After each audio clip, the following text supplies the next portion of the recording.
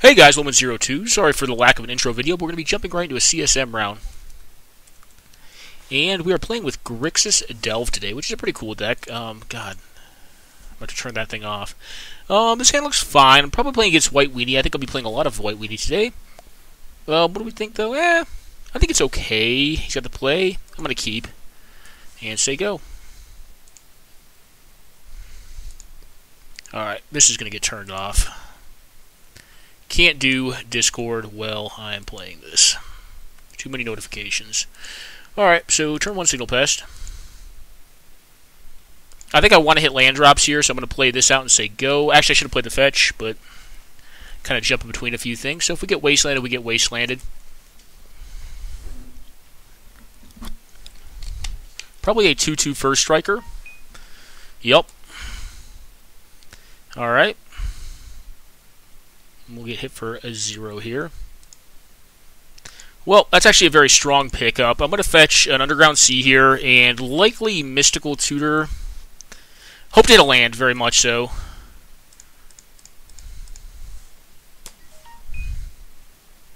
But we can Mystical Tutor for a kill spell, or something along those lines if we hit a land on his next end step.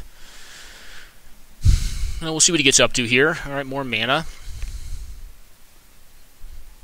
Okay, Hall of Triumph.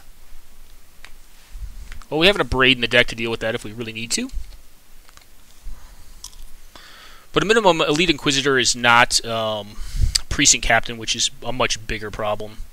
Yeah, I'm not blocking here. Alright, land, come on. Come on, deck. Thank you, deck. The question becomes now, like Arc Trail, maybe would I try to find here? I think the play is to do this. Do this, and then we're going to use the Mystical Tutor. Either to we could find Treasure Cruise too, but like I don't think I need to leave up counter spells yet. This will force him to get rid of his Signal Pest here. Okay, go ahead. We could even block this if we want to, but it may make sense to just keep the elemental tokens around. Unfortunately, Mystical Tutor gets a lot better after we have sideboarded because we can bring in a lot of Hoser cards for the White Weenie decks. As they're very common. Okie doke. I think that is fine. Alright.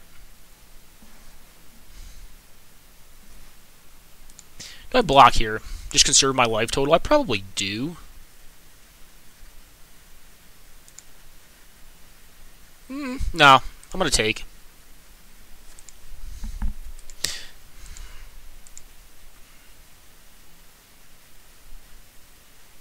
Okay. Maybe I just find a Braid here. Yeah, Braid actually doesn't seem half bad. So go for a tap. No, I can't go for a tap land here, so just get an island, maybe? Sunken Hollow doesn't work, and I really don't want to take damage, so probably just island. We'll Mystical Tutor here, and we'll look at our options. There may be something better for us on 3 lands. I haven't played this deck in a while. Grixis is an interesting deck because I think it's one of the more challenging decks in this format because it tends to win incrementally, not unfairly. I have Dismember, which is interesting. We could Kolaghan's Command. Kolaghan's Command is actually probably our best option.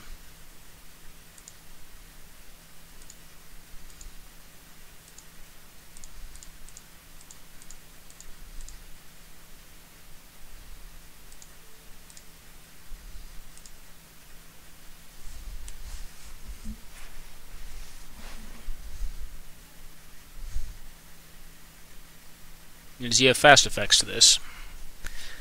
Yeah. Getting a 2-for-1 this way, because I mean, the Selfless Spear can make all of his stuff indestructible. Okay, yeah, I mean, it's all indestructible, so I can't attack, but it also limits your attacks. Okay, and the 2/2 can get in there. Now if I draw a land, I have Cryptic Command available, which becomes a lot more powerful. I'll let the 2/2 get in.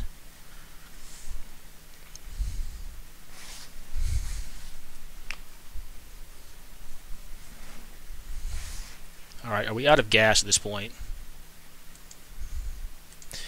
Okay, we'll go to my opponent's turn. I'll probably take another 2 off of the Elite Inquisitor. I don't want to trade this many elemental tokens, and I want to leave counter magic up throughout their turn, and then end step and Izzet Charm. Or if they happen to do something like during their main that I really need to get, I can undermine it. Another possibly fruitful option is to use Vendilion Click on their end step to start getting damage in, but I think I want to control in this matchup.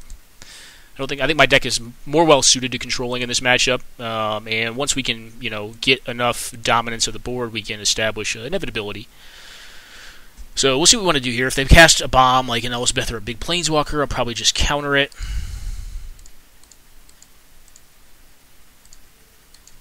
Okay, just get this thing.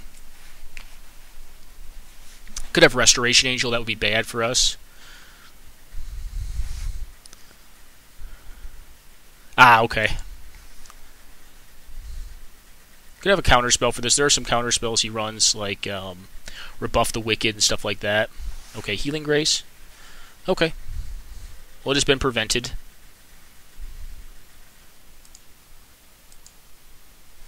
Well, T-Del is kind of a little bit risky in this situation, so I'm just going to say go. We're at a point now where we can quad block the Elite Inquisitor and likely kill it and counter any buff he may have to get it past our stuff. I think I'm fine taking, 2 off of Savannah Lions.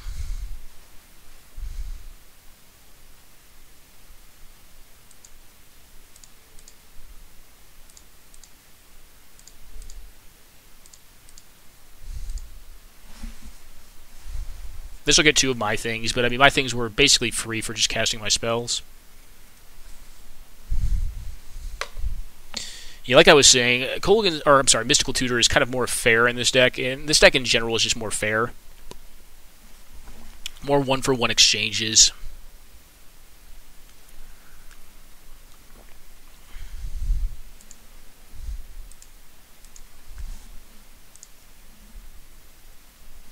Well, I assume at this point he has to cast something, so if he does not, I'm just going to play out of Vendilion Click.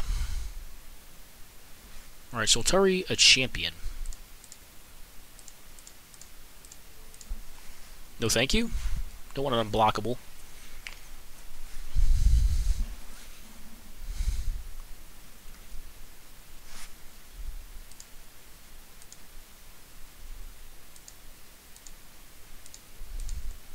Get 2 of these in there. Then we've got a Remand and a Miscalc. I kind of want to hit land at this point. Miscalc is kind of losing. It's becoming more marginal. I really want to get this Cryptic Command, get access to it. 5-point life swing over the course of the last turn cycle, though, so it's not too terrible. Alright, Elite Vanguard I think is fine.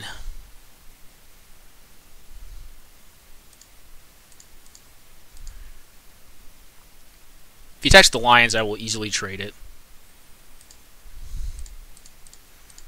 Cycle this off. I could just get a Vendilion Click down next turn. I would really like to hit my lands, though. Now I may if my opponent does nothing else. I'll get in with 2 of these things. If he wants to block, cool.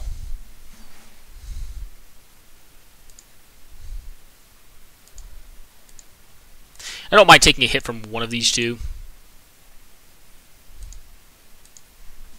Obviously, an untapped land would have been much better there, but what can you do?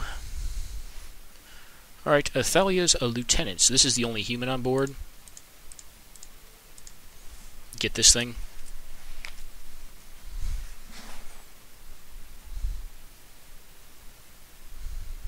Okay, Athalia's lieutenant comes down, and it's a 1/1.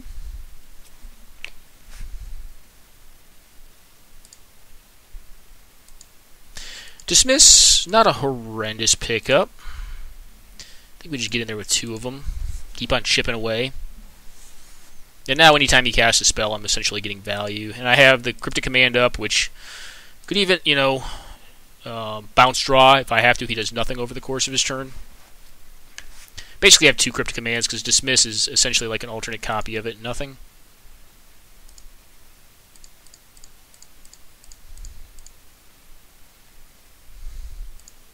I'm just going to return this and draw a card then. If we're going to do nothing. Can't think of a lot of instant speed ways he could punish me. He could kill my Pyromancer, but I already have decent onboard advantage. And that's going to be a cincher right there, I think. take 4.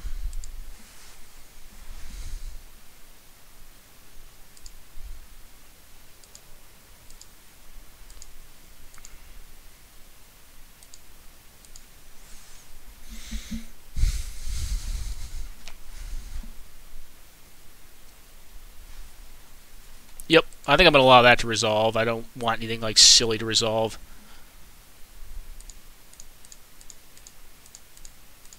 Alright, dismiss, get deeper.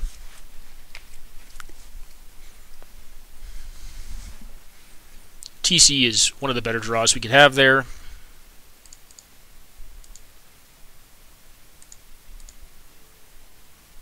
Well, let's get rid of the lands because they are kind of irrelevant to us. Izzet Charm I don't mind. Yeah, I'll get rid of Izzet Charm though. We'll get rid of Dismiss, and Diabolic Edict seems bad in this matchup. Mystical Tutor is not really going to do more much for us, neither is Miscalc. Leave some hard counters and some kill spells in there. Let's see what we can find.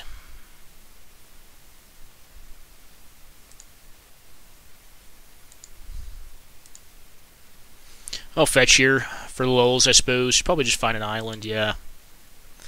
Yeah, why not?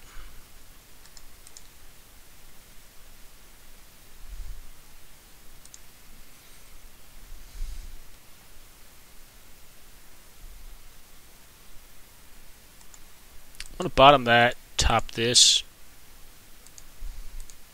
And then we're swinging it with everything. Well, except for the Pyromancer. And this is what this deck wants to do, is kind of get control of the game, you know, after it's lost about half of its life total or so against the aggro decks, more so with point removal, but we do have utility cards like Toxic Deluge that are very good against them, which was situationally pretty bad against us here, because we had the Pyromancer draw. Okay, so this is a pretty easy match to sideboard for. We have a ton of hate for it. So we have Anarchy, Whip Flare, Pyroclasm, Forked Bolt, Massacre, Virtuous Ruin, Dark Blast. Generally speaking, we take out cards like Mystic Confluence, a good draw card, but it's just kind of slow. Dismiss is very slow. TDL, I think this deck still tends to want. Dismember, I think, can generally come out in this matchup. It's a lot of life loss to accrue. Rise Fall is kind of marginal in this matchup as well. He's gonna have a less land-rich deck, but I think in general, it's just not going to be high enough upside. Whereas I think a card like Hypnoturk is good enough. Direfleet Daredevil, I think, is good in this matchup, actually, so the first strike, which makes it pretty relevant. Complicate is interesting. I think I leave Complicate in. Cryptic, maybe not. Force of Will seems actually kind of bad, unless he Geddens me. Like, Gedden is like the worrisome card. Duress... Duress is on the verge. A lot of their cards do the same thing. Thoughtseize, a lot of damage. Dark Confidant can come out too. We're not really. That's more for the control mirrors, because like this deck will struggle in like hard control mirrors. A lot of the hard control decks will have less dead cards than you will, because you have so much creature kill, like point removal, which allows this deck to interact obviously better along a curve with the aggro decks. So you don't just die before you can get to Wrath of God, but it does mean that it costs you a lot more card slots to do that, because you need to have more mass of those kind of cards to deal with the aggressive deck, so you can go along a curve. I also have Nicol Bolas, or whatever this guy is, Nicol Bolas the Ravager or something like that in my sideboard. New card. I'm trying out. I'm not going to bring it in this matchup. I think it's just a little bit too slow. I could be wrong. I mean, I could want it more than like. I mean, this deck may be overboarded, to be honest, because the meta is like heavily white weenie right now. Like, I could jump into the registration and tell you, yeah, it's like all white weenie and then Jack Schlegel and myself. I don't know what Jack's on. We'll see. He's on blue-white moat, which is actually going to be a tougher matchup for us. And maybe the Nicol Bolas will come in. We shall see. We do have a few interesting tools. We have Pyroblast, Red Elemental Blast. Can obviously leave in the discard. I mean, I'm taking out more of my less efficient cards. I think Cryptic Command can do enough more than Dismiss that it's worth keeping in. And Dismiss just being a 4-mana counter, sometimes just not going to do it. Like, you really need, more than a 2-for-1 card. You need a card like Anarchy or Massacre just to say, no, your whole board gets flipped upside down. Obviously, multiple double colors in the 4 spot is a little risky. This is primarily a blue deck. Double red's the most disconcerting. The Massacre is easy to cast. I will generally have swamps in this deck, and my opponent is certainly going to have plains. Probably more often than I will have swamps. So, What I think of this deck, I think this deck like struggles in a wider meta because the way it wins, like I said, is fundamentally fair. It just plays really cheap spells, has really cheap delve threats, and then wins through beatdown essentially. Well, this hand looks fairly similar, but it can't really cast enough. If it had like 2 more lands, it would be keepable. And I think this is a pretty easy mulligan. All right, I like this hand a lot better. This is a keeper. I'm gonna bottom that, and the reason being, I think that my Mystical Tutor is going to turn into probably a sweeper of some sort. It could even turn into an anarchy. Could just let my opponent go nuts and then like blow them up. I'm going to play this out tapped. Yeah, I may just anarchy them out. It just depends on how fast they can develop their board and kind of beat me down. Okay, Bone Splitter, so they're going to do 4 to me. Okay, that's a lot of damage, but what can you do? Oh, Kolaghan's Command deals well with that. Question is, do I take 4 again, or do I save the Izzet Charm for something else?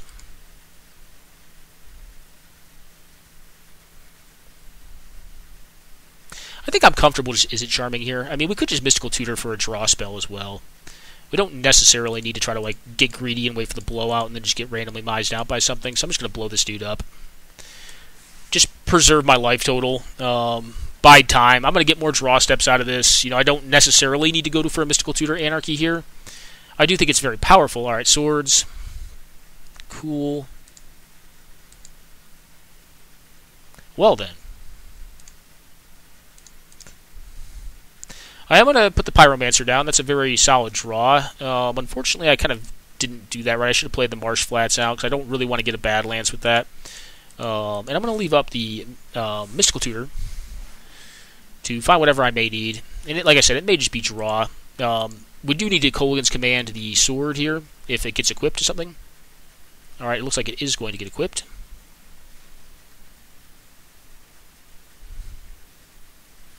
Okay.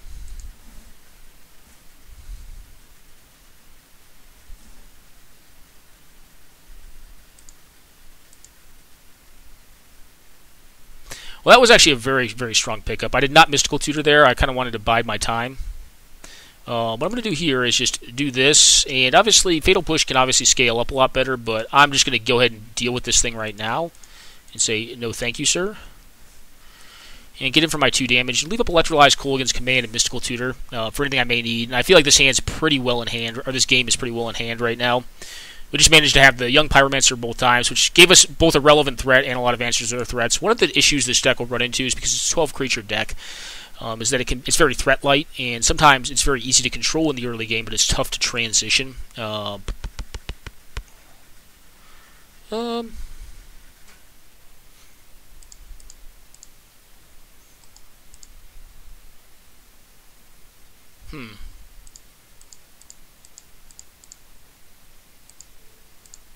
I'm going to burn my opponent a little bit, just to get deeper in the deck. I can Mystical Tutor later after they develop more cards on the board, and I don't have Kolaghan's Command up right now. I wouldn't have minded making them discard, but we'll just get 1 deeper. Alright, Whip Flare. Whip Flare is pretty good against my own card right now. But like I said, you don't always have the threats like we do right now, so it can sometimes be problematic.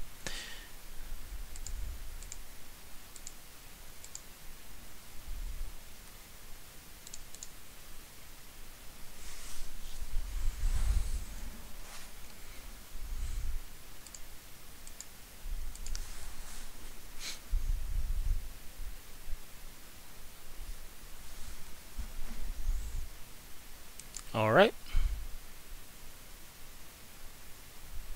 Probably put a Bone Splitter on it or play another creature. Oh, that's actually very good for us. Well, actually, it doesn't quite work for us, does it? So what we're going to have to do is kill that and blow up the Sword of Fire and Ice.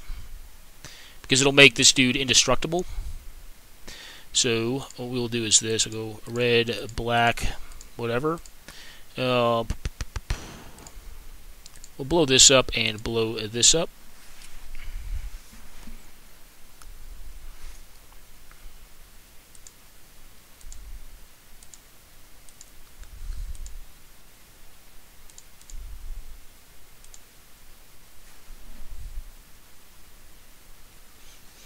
Dark Blast is interesting as well. It could just be we want to get a draw spell, like Dig Through Time could be very good here. Treasure Cruise could be fine. Not really sure. I mean, like, Anarchy is kind of like the blowout play, but, like, I don't know. I don't know, guys. I have a lot of ways to kill that thing. Maybe I just go for Dig.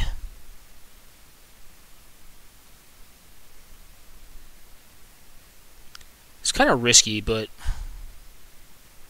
think I'm going to Dig. Yeah, I think I want to Dig.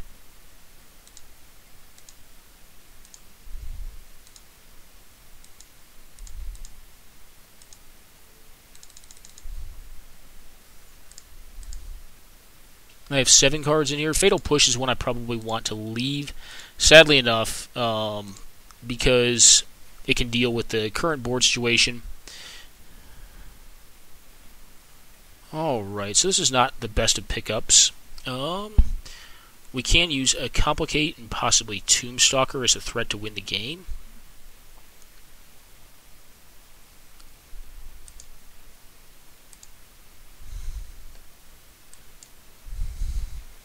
Okay, not the best pull there.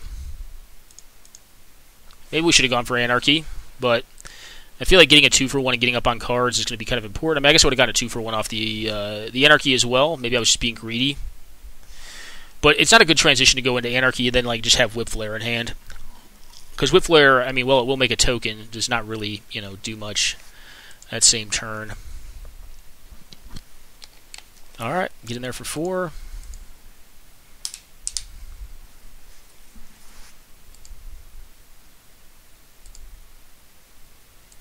Alright, so this is a 3-turn clock, pretty quick.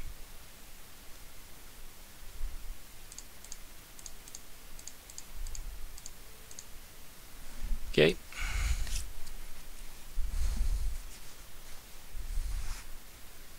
We do need to fill our graveyard up rapidly here. Alright, Pyroclasm, one of the worst draws. So we do have just enough to play this big fellow out. And I wouldn't be shocked if my opponent has removal right now. Clasm plus Whip Flare, drawing both of them is not good. Put him down to 10.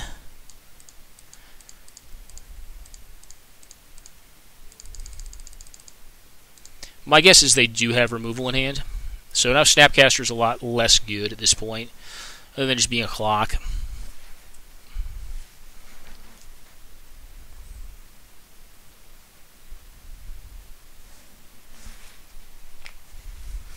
Well, Lightning Bolt's game, any 3-damage burn spells game. I don't run a ton of 3-damage burn spells, and mostly they're in here as removal, but we shall see. I mean, we could just be dead, like I said. I mean, if he has like Council's Judgment or another O-Ring effect, he can just deal. Alright, he's got that thing.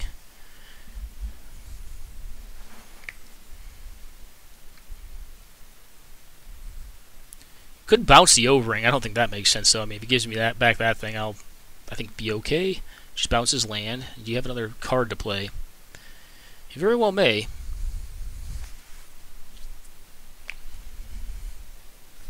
Okay. Well, big draw here.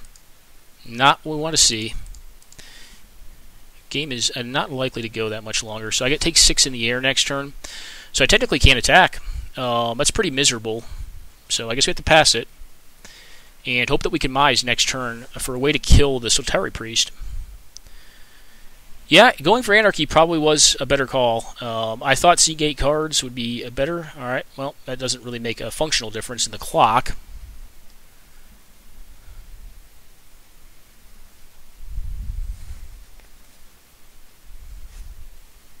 Okay. Down to 1. And we find a kill spell for this thing. In a way, we do. Actually, that's really good. So what we do is this. We just go for the Destroy All White Creatures card, which is, I forget the name of the, it's, where are you at? Virtue's Ruin, right here. Play Virtue's Ruin out, blow everything up, and put him on a 1-turn clock. And hope he can't do 1 damage to us somehow. And if he can play out blockers, it shouldn't be real. He needs to play out a flying blocker. I can whip flare twice. Or I can whip flare plus pyroclasm once. Okay, blocker.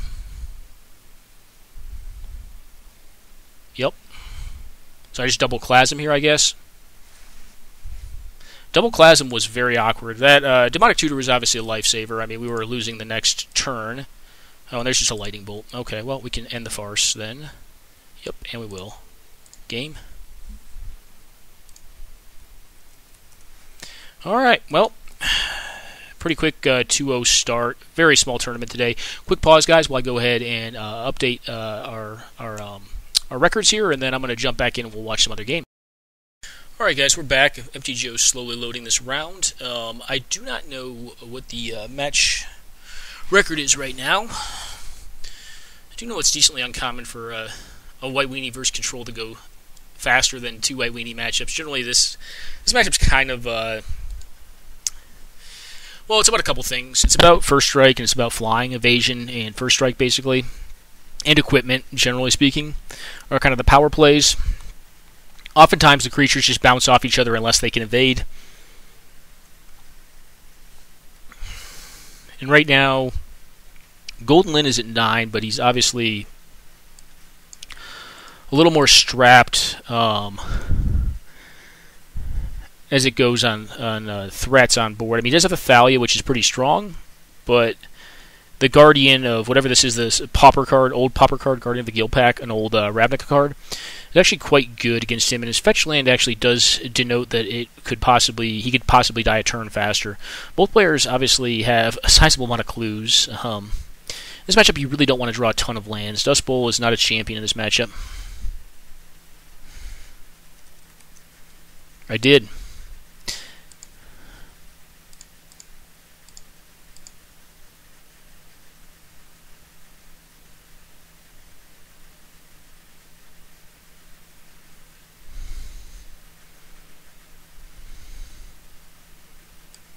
Oh, that's cool. Alright, so, yeah, I was going to say, I mean, I don't know, it's tough because, like, you're really not winning by not getting in there, but you're in a tough spot here. He did get to draw a bunch of cards with his clues, though.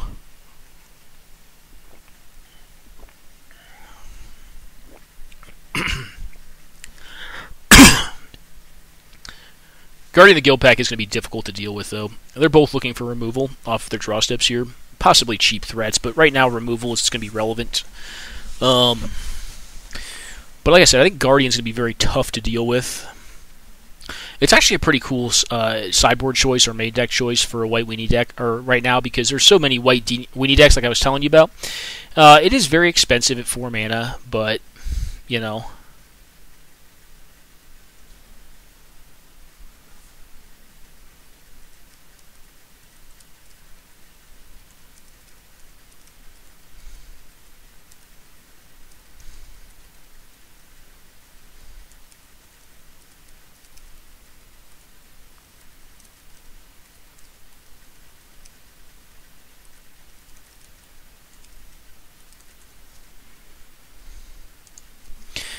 Well, get the ML treatment.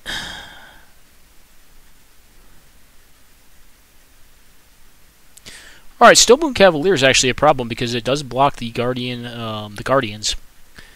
Now the Flyer is going to be what he needs to kind of get through on, and now Golden Lyn actually has a threat that can block the Guardians as well as get through pretty much anything that Bandit Keith can put down. So like we were talking about, like protection is another form of evasion. This thing even has flying, first strike, can get pumped. It's pretty good in the mirror. When I say pretty good, I mean awfully good. Alright, Satari Monk, that's another evader. This is one of the matchups in this game, in the 100 card game, in the meta, where Shadow can actually sometimes be relevant because there are so many mirror matches often played by White Weenie that the Shadow cards will bounce off each other, so it's not automatically, it doesn't say unblockable on it. It's not a Phantom Warrior for 2 mana. And as you saw, we kind of had our own troubles dealing with Satari Monk's brother Satari Priest in the pro red department, definitely allowing ML to get through for a significant amount of damage.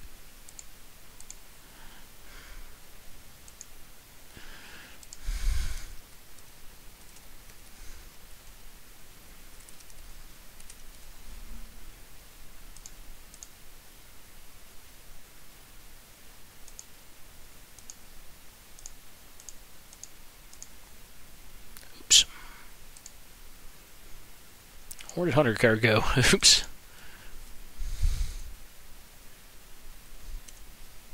There we go. Alright, so what is happening here? Well, it looks like Goldenlin was able to mise pretty well off the clue tokens. Arrow Responder is something that will allow him to stay alive, though. Because now, I guess, well, actually, this thing does fly. So this thing can fly, which is going to be problematic. But if he turns it sideways to start getting damage in, then Bandit Keith can double attack with the Bygone Bishop and the Arrow Responder. And as of right now, with no equipment or the possibility of combat tricks, it would be able to force through 2 damage and have a life swing of 2 damage as well, or 2 points in Bandit Keith's favor. Well, he's taking 4 a turn, ostensibly.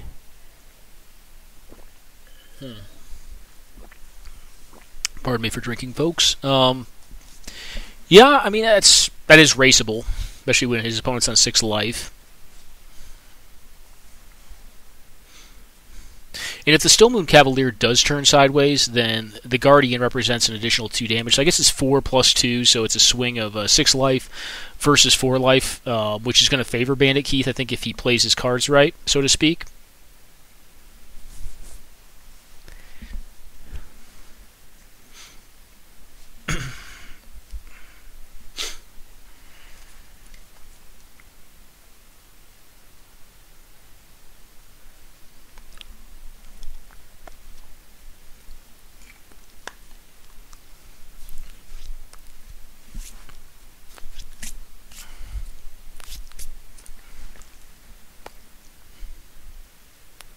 Alright, crack at a clue. Makes sense, makes sense.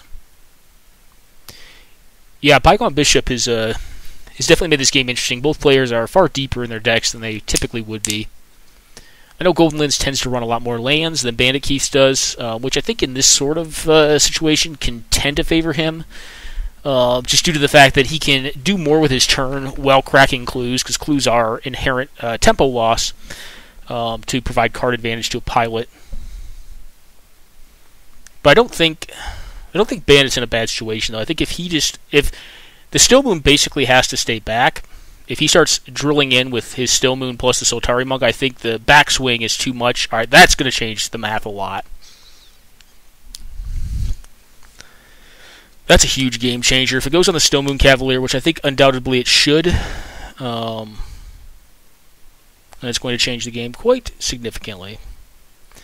These games tend to come down to, like I said, equipments, first strike, and evasion. In this case, we've kind of bypassed the first strike portion of my argument is that that's most relevant in the early game, like turns 2 to 3.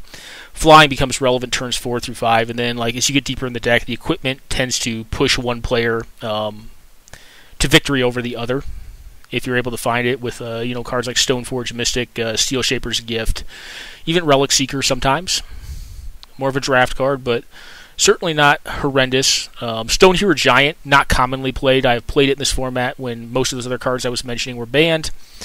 I think it was very playable. That's an interesting equip, because I think if his opponent has 1 mana removal there, he exposes himself to a pretty significant tempo loss. He's going to play passively here. This is interesting to me because I think you want to start, if you're on Goldenlin's side and you get that draw, you want to start at least turning something sideways to force the action. I mean, he's not at a high life total, but the one way that he can lose this is if he doesn't capitalize on tempo gains through the greater card volume he's drawn, and his opponent's just able to kind of, nug him out. That's bait for the Sword of Fire and Ice activation upon hit. Oh, Fragmentize. Okay, that's a big one right there. Because that sword was kind of what was holding together the plan. And now he can do the double attack with the 2 flyers, one of which has Vigilance. And unless, Goldenlin has some weird pump or trick in his hands, like, it should come through. The Guardian should... Actually, correction. No. So the Stillmoon Cavalier is still back, so he should not attack with both, because this thing can fly. And it could be pumped into range. Yeah, that's right. He's forgetting about Stillmoon Cavalier, because it will fly, it does have first strike, it does pump. Now, Goldenlin may miss it as well. My guess is he probably won't. He plays this deck almost every week. He makes some changes to it, I suppose. Alright, but this is going to become a 3 toughness, or 3 power protection from white and black flyer, which is a pretty big error on his part. on Bandit's part. After fragging the sword, I think you just have to stay back and just try to continue drawing into your relevant and important cards in the matchup. And it looks like he has something else. He's just going to pump it to a 3-1, would be my guess. You can do that after acquiring the block, I think, but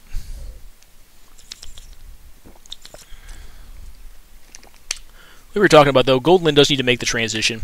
I don't think it's correct to make the supposition that you'll be able to make the transition easier based on your opponent's misplays, which is what's happening here.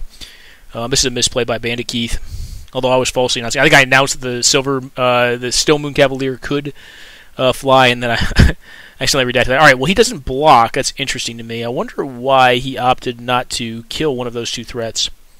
I suppose one argument is that he wanted to pop the clue, but even then, it's a free block. You don't kill it, maybe, if you want to pop a clue, but it's a free block, so I think you still go for it. Interesting. Another interesting sideboard card. Alright, that's actually big, too. It's going to make his stuff huge, which means it can pretty much trade effectively with everything in combat.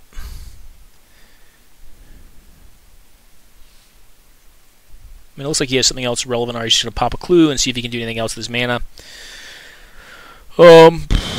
Yeah, I tend to like the bigger, not the bigger mana, but like the more mana-rich versions of White Weenie or Death and Taxes. I generally tend to run 33 to 34 in mine. I've run as high as 36 in a Death and Taxes deck that was very much so depended on its lands to do a lot of different things. Had stuff, like obviously Tech Edge, Dust Bowl, the Flagstones, had the attack lands, Mishra's Factory and Mutavault. Obviously had fetch lands as well, so it could thin down. And also had like Weather Wayfarer, Land Tax, Mox Diamond. So it was in general utilizing those cards to kind of accrue some incremental advantage, which I think tends to benefit you in the mirror. A lot of folks, I think, would unintuitively think that like just the more threat-rich deck is going to win, and it really comes down to quality of threats because you're essentially doing a lot of creature combat. And at this point, Bandit should note that his opponent does have superior creatures unless they're turned sideways, despite probably a superior position and tempo. All right, well, he has his own I guess, Anthem effect to essentially kind of nullify the Honor of the Peer. The only difference, he's just going to attack with all. Well, what happens here? This can't block. Let me think here. So the Bygone Bishop can't block. The Still Moon's going to block something. Does this win him the game? He can block with only 4 of his creatures. Oh, he's dead. Unless he has a kill spell, he's dead. Okay, he's just dead then, because he's going to pump this, and he's going to kill or trade with 4 things, but any 2 of these things are actually lethal on their own. They actually would have been anyway, so actually his attack was kind of hasty there, and I don't see why it would have been forced, but, probably just a misplay, unfortunately. And none of the Anthem effects that either player has are tied to creatures, so First Strike should not come into relevance here. Sometimes those kind of errors can happen because, like, Thalia will block, like, a card like, let's say, Banalish Marshal, and the card will die before combat is actually, the rest of combat, outside of First Strike damage, is resolved, and it'll tend to mean a win. So, don't think that had to be a game loss there. I think he would still be at 0 right now if he'd made the 1 block, and then I guess he had to attack there. Interesting draw, though. Obviously, you hit just too many lands. And that's the thing that can happen. You can flood. The Spirit should prevent that. But, guys, we're going to quick pause until the round results are up for round 1 from that matchup. I don't know if it was a 2-1 or 2-0 match. And we'll get back to playing. Alright, guys, Loman 0-2. This is going to be an interesting matchup because I believe my opponent's playing blue-white, which is a pretty hard control deck, which I think this deck will tend to struggle with because it has dead cards kind of like Fatal Push, which I don't think are very good accepting a few cards like their man lands. I'm going to keep this hand, though. It has a Snapcaster Mage to kind of pressure them, which is not irrelevant because I do see myself as the beatdown in this matchup. Just going to play this out tapped and say go. Kind of telling of my hand, I suppose. It does tell that I do not have like a double blue counterspell. Okay, Windswept Teeth.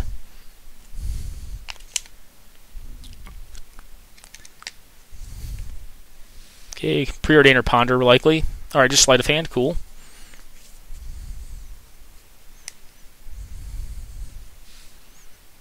But yeah, I do think this is going to be a little tougher for us, though.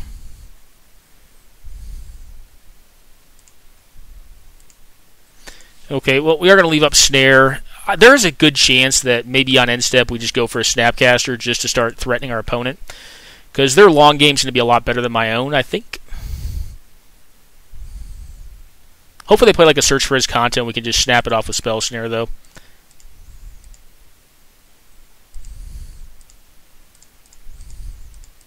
I do think this is correct. You just jam it. If they want to counter it on end step, that means that you can resolve possibly a 3-mana Planeswalker. I think it's actually incorrect for him to counter it, but he may. Okay, mana drain. Oh, that's a good one. That was probably worth it for him. Alright, well, if we're lucky, he has like a Jace the Mind Sculptor or something and no additional land drop, and we can complicate it.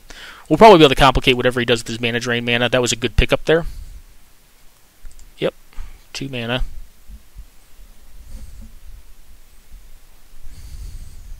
Okay, a Ghost Quarter. I'll play a 5-drop. That would be awesome for us.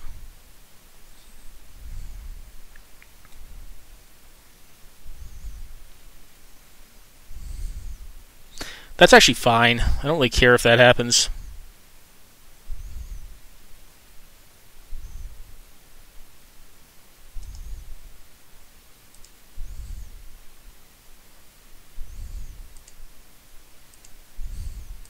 So there's been a 1 spell cast this turn. Well, no thank you to this. It's actually great. We get to get rid of a card that I figured was dead in this matchup. He could try countering this. It's fine. I'll probably just Spell Snare whatever he plays. Can't be pierced. Have to be like a mana leak or something like that.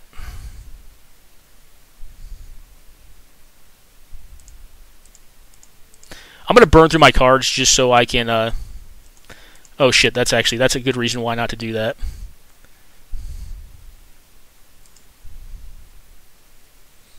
That is a good reason not to do that. So what does this do? Whenever an opponent casts their first spell, counter that spell. That sucks. And that does nothing.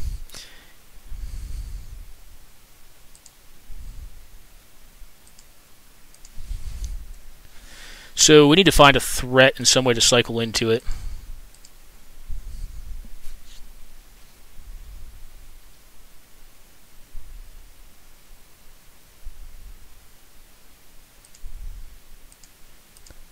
Probably just cycle to complicate.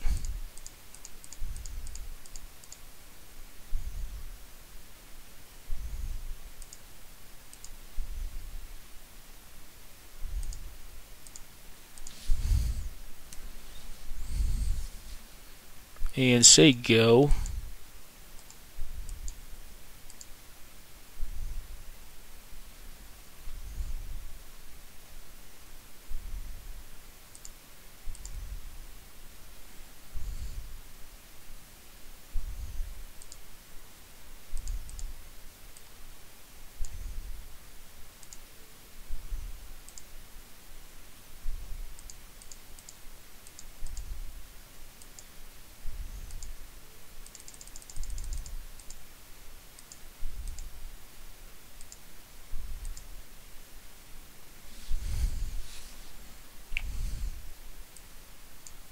Well, none of this is very good, huh? I suppose Temple of Epiphany and possibly Burst Lightning? I don't know. None of that seems good, though. I need threats at this point, and I need other spells I can cast. So Burst Lightning makes the most sense there. Because we do need to get into a threat.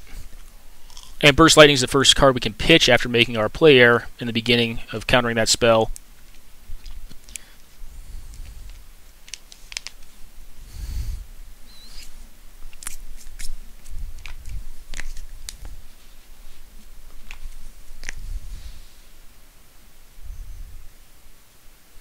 But if they land a Planeswalker, alright, Elsbeth, well, that card is at least at a minimum, is not exceedingly great.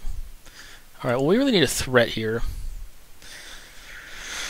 Oh, I think we just cycle this. We're probably not going to be able to counter spells here. Alright, we'll do this, see what we find. Put it on the bottom. We'll see another draw step, and then we'll probably concede. We F that up pretty bad. The drain was pretty rough in the first place. to allow them to get ahead on mana really fast, but we kind of screwed up pretty bad there. Our Visions of Beyond. They're running a lot of bad cards. Like, I don't think Aereo is any good at all in this meta. Like, I think it's horrible versus White Winnie. But, you know, and they're running kind of bad cantrips. Yep. You got it. We'll see our next draw and then see if we can resolve something. I think we can probably get them, though, in sideboarded matches. Like I said, I think we have too many dead cards and we're a little threat light, so we're going to bring in, like, the Nicol Bolas and, like, some of the good counter spells against their stuff, like the Red Elemental Blast and the Pyroblast, and remove some of the removal. Alright, what else you got? If it's another Planeswalker, we're probably just dead. Okay, I think we go ahead and just pack it in here. That's up too many cards. We're probably not going to get him from there. The Aereo is a big problem. So, we bring in Pyroblast, Red Elemental Blast, Nicol Bolas. We don't probably need any of these. What do we want to cut? Fatal Push seems kind of bad. I guess Terminate's probably... Arc Trail seems bad. That doesn't seem very good here. Dismember is meh. Probably want to cut it. Like I said, I think removal tends to be kind of bad in this matchup. Maybe we do cut the Fatal Push and just leave in like the burn plan, and go this way. We do have an additional threat in our deck at this point in the form of Nicol Bolas. We have some decent counters, so Dismember could stay in. I mean, it's very cheap.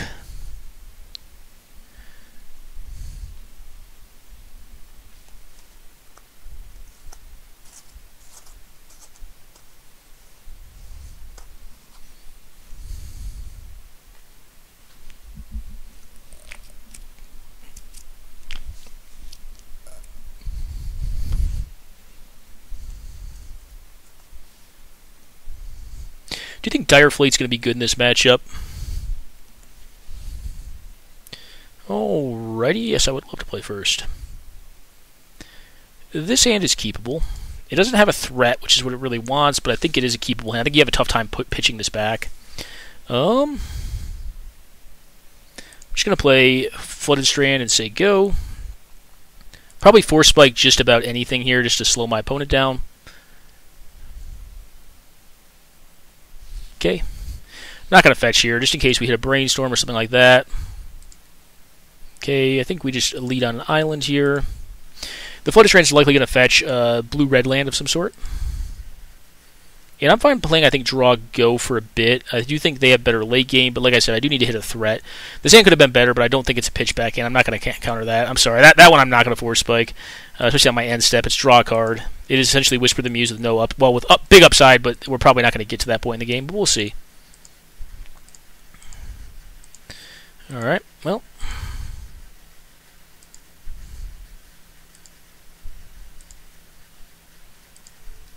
Duress. See what is going on over there. Try to counter this if he wants. Alright, Sleight of Hand, Mana Drain. Alright, we'll just go on their hand here. Jace Memory Adept. That card's pretty good against us. Censor, Miscalc. Yeah, okay. I'm just going to get rid of the Mana Drain because I really don't want to give them that. I'll leave this up. So, Mishra's Factory, it's interesting. Could abrade that thing if they decide to put it out. Or we could Wasteland it. Don't really know what I want to do yet with it. They can cycle their Miscalc or their Censor. Yeah, they're going to cycle their Censor. It makes sense to me. I mean, I'm not going to play into them. So this is gone, and they have a new card. Replacing it.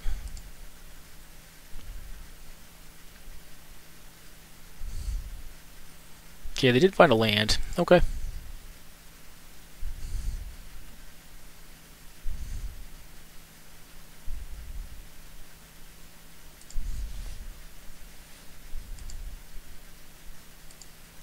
Pyroblast is a pretty solid pickup here.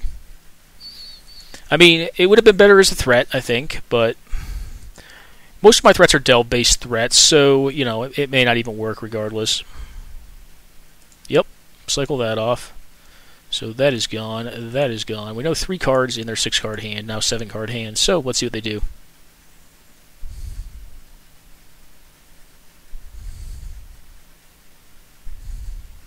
Okay.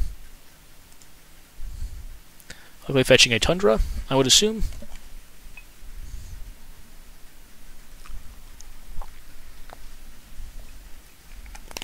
Okay.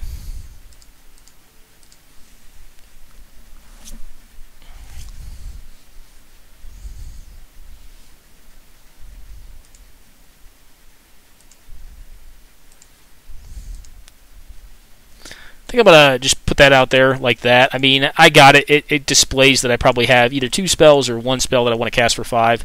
If I were my opponent, I would probably guess Mystic Confluence, but I do want to have the availability of hard casting a Force of Will, because I likely will if they try to just slam it.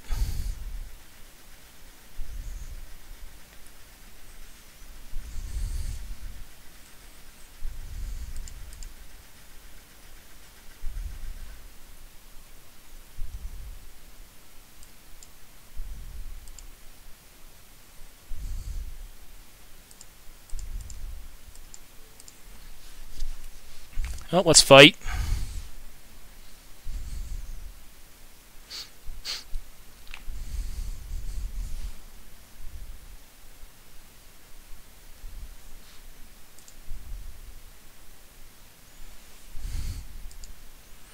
Well, do want to stop hitting lands and hopefully start hitting some stuff like my opponents hit. Treasure Cruise is a solid pickup for them.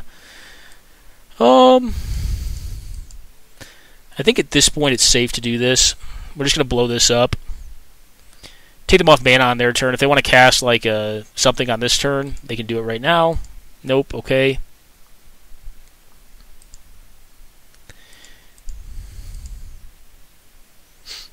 Okay. Oh, you get to look.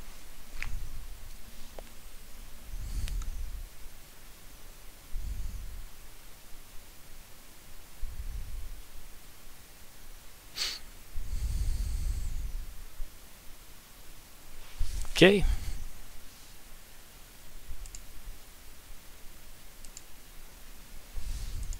Alright, now we have 2 counter spells, which is going to be a surprise to our opponent, but we really don't have a good way to transition it into a threat, which, like we talked about, is one of the issues. And we're a few less cards deep than our opponent here. This thing turns into cards, right, for a bunch of mana. Alright.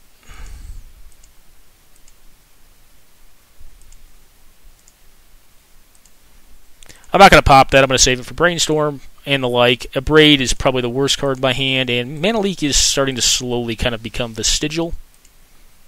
But if it's a decent second counter at a minimum.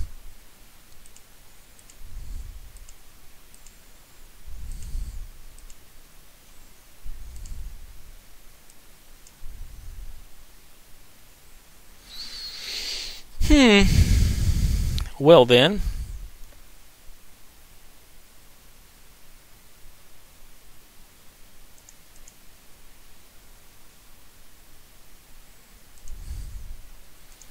We'll find an Underground Sea here. I think I will use this mana. And we'll cast this fellow out. I think I am fine paying 1 more mana. Takes away days or complicated if I have to double counterspell here. But this at least gets a threat on the board and forces my opponent to do something about it.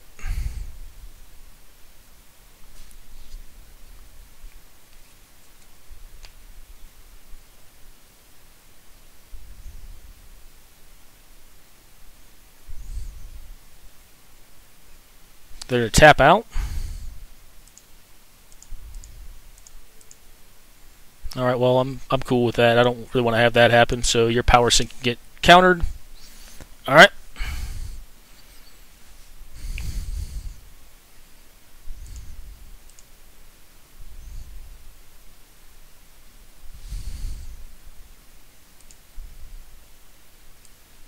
I'm going to counter this. If they have a counter for my counter, okay.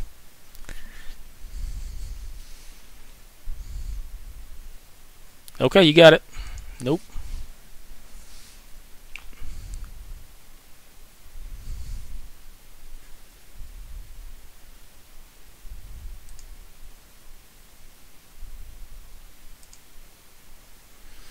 I don't think I play that out. I think I hold it in hand. The Pierce is out of their hand at this point, so we know they have Jace plus 2x.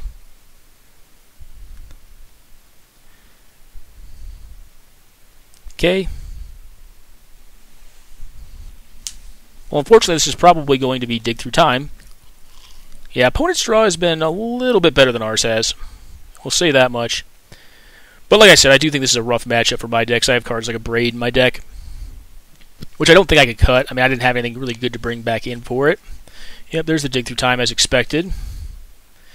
And I could force of will this, and then I run the risk of having to face down a Jace. Alright, they're not going to even cast. They're going to wait till my end step, which makes sense to tap me down.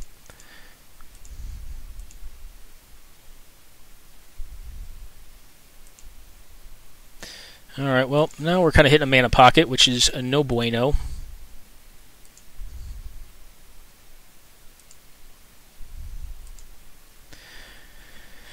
Maybe I should just let them go for it. I mean, I feel like I have to counter this. Like, is Jace is probably better. Right, they're not going to go for it there.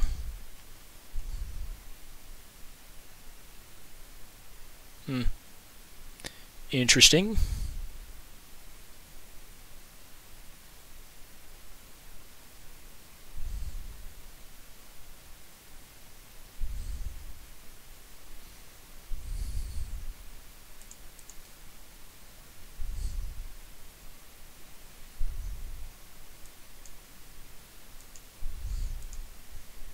I have to let this resolve, I think, guys. I mean, he's going to get 2 great cards, but, like, I can't, you know.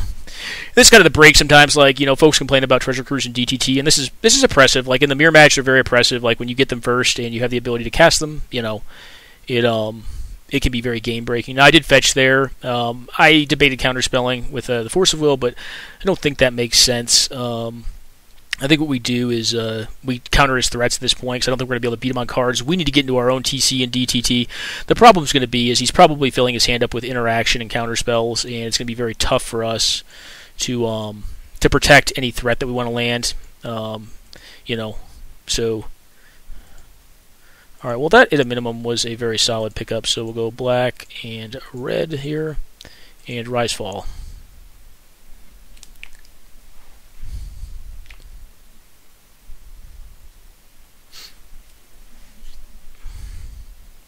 I mean, I don't think it's going to get us out of this situation, but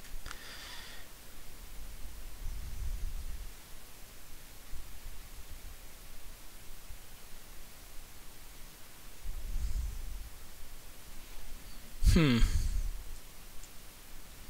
I counter this to get one more card? No. Force them to tie up their mana. They're going to cast something. I mean, yeah, I get 2 more random cards, but I'm losing a card that I know does something I need to have it do, which is counter a spell.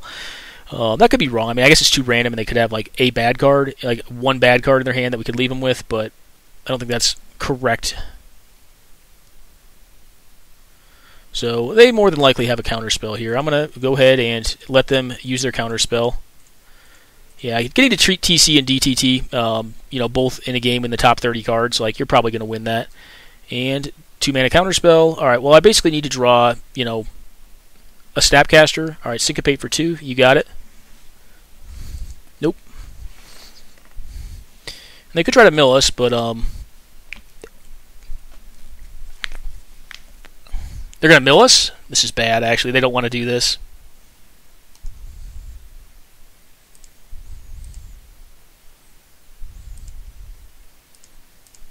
All right, well, this would have been a great draw if I drew this a couple turns ago.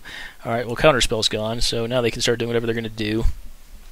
I do have Pyroblast in my deck, so at a minimum, if I do hit the Snapcaster, I could possibly blow up the Jace. Yep. All right, my Counterspell is gone, but I don't really want Counterspell right now. I need to deal with the board. And if my opponent has anything of relevance here, the game's probably just over.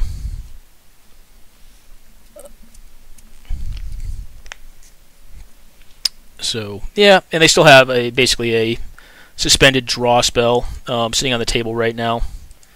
All right, well, we need to see that a long time ago. You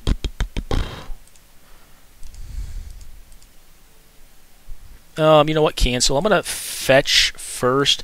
My hand size isn't big enough where I think that I don't think damage is relevant here either, so untapped. So this, Counterspell probably not. This, Leak, Confluence, or do I want that? Like, Drain seems kind of marginal too. I have him already, so we'll just do this and probably get countered here. The chances are like probably like 85% this is getting countered. Okay.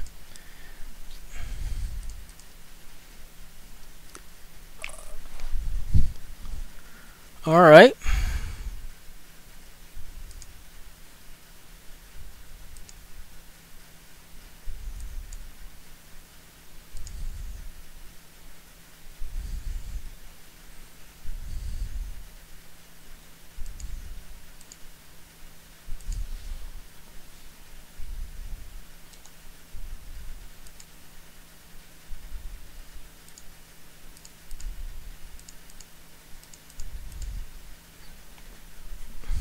try to do this.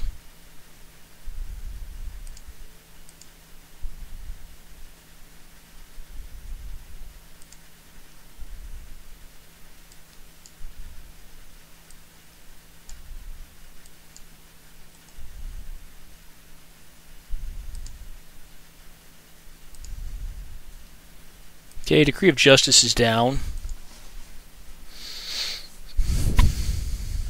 I mean, you can play this thing out. Alright, look at my deck. Well, I have a TC, so...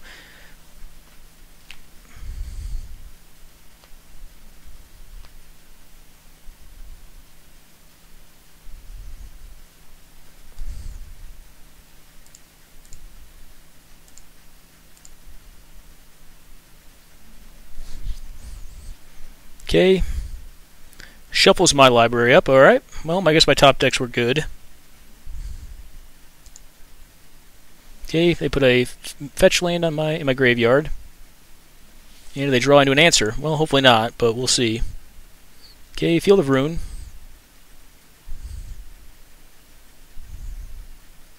Okay.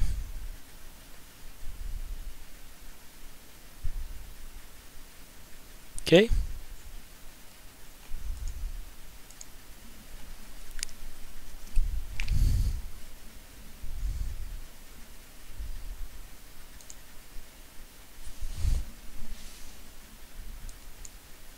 Alright, they get to draw one here.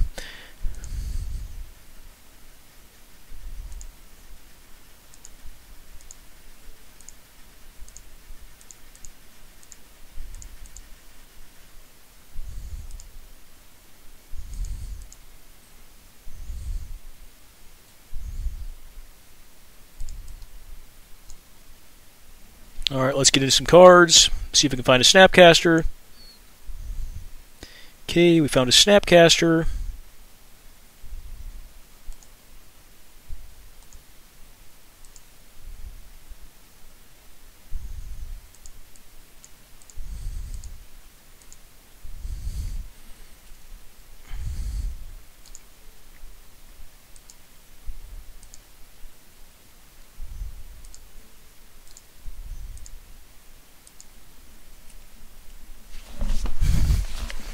Alright. Well, maybe we can get there. We'll see. I mean, if we get Wrath this turn, we probably don't get there, but we're on F6 at this point. I mean, I'm banking on the Cryptic Command bouncing, if anything relevant happens, bouncing something. Alright, Brainstorm, cool.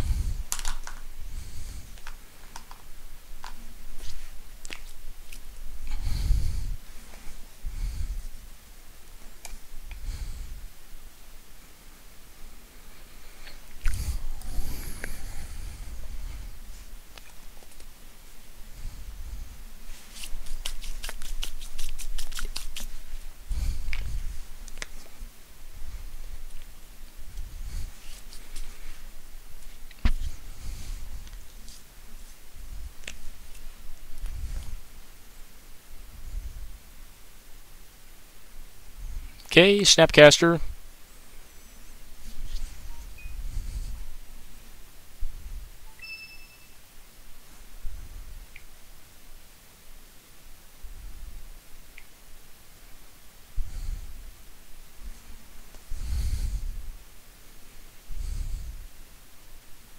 Alright, so they're going to Treasure Cruise.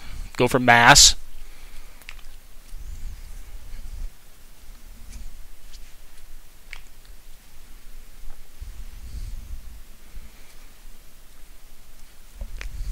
Well, certainly very far ahead of us on cards.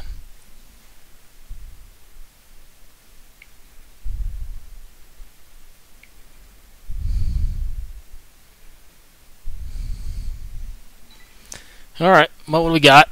Got a Wrath of God or something? Alright, Helm of Obedience. Do you have the combo?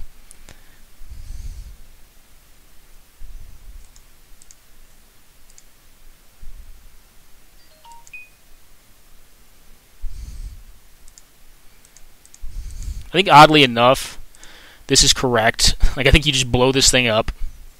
Say no thank you.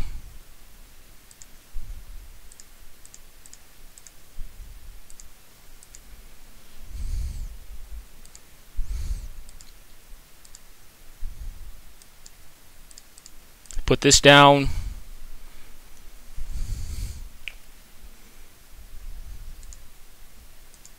They can try to mill us for 2. That's fine. I mean, I'm a delve deck.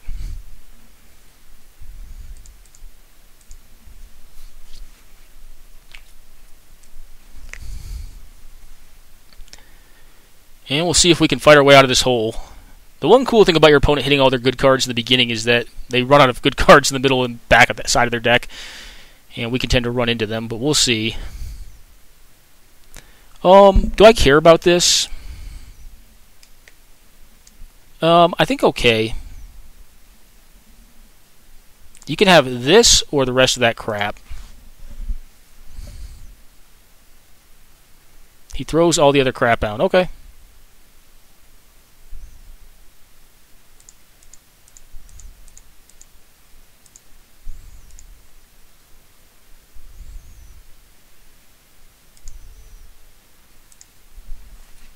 Try to get some value here. This may get countered, but get my snappy back. And draw to a lapse. And they get my Vendilion Click.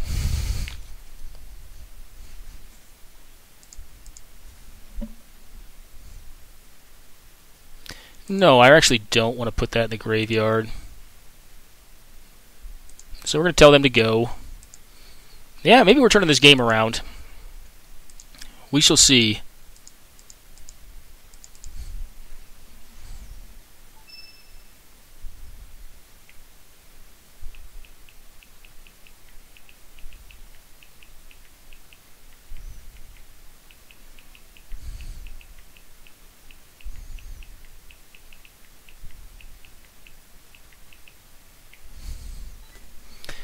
Okie doke. Well, we'll get into a fight over that. Oh, not this. God damn it. I didn't mean to cast that. That's fine. We can Cryptic Command it.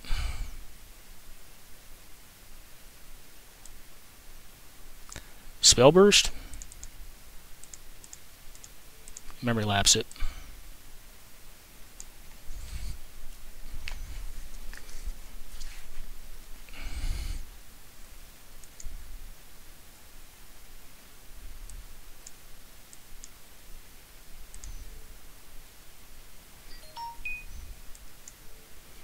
Try to Cryptic Command this.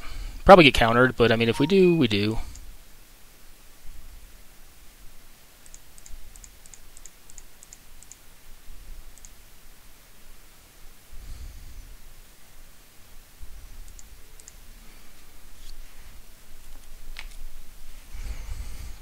Alright, we do not.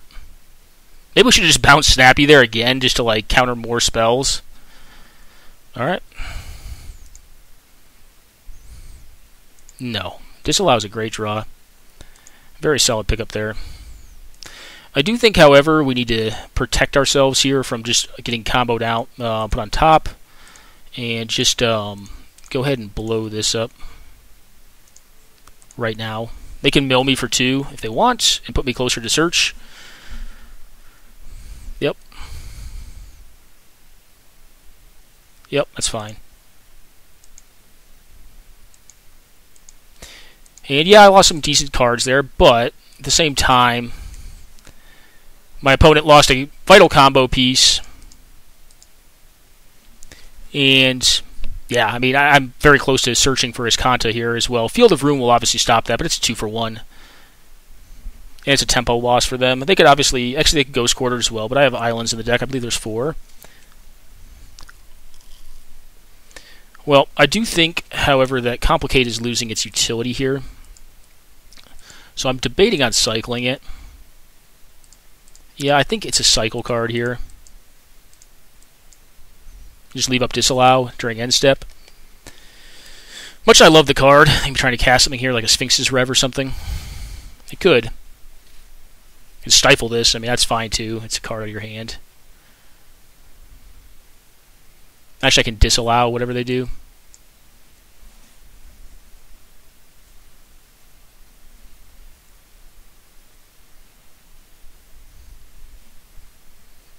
Alright, well, you can try to draw 4, but I'm going to try to counter it.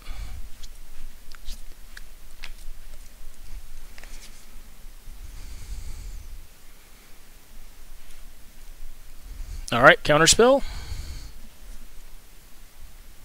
Yep, spell burst.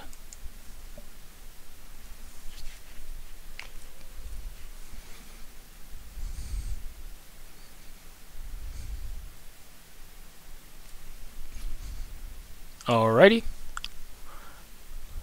No.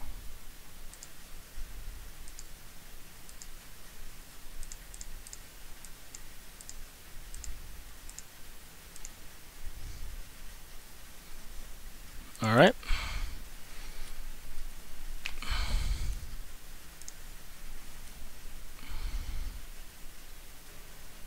I could have also just gone for a fact there, but I think I'd rather, force them to be nervous about what I may do. They also have kind of an obligation to deal with the search for his content this turn, I think. Do I care about that anymore? Okay. I mean, their helm's gone, so okay.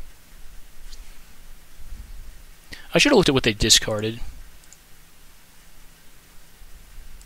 Just a land, okay.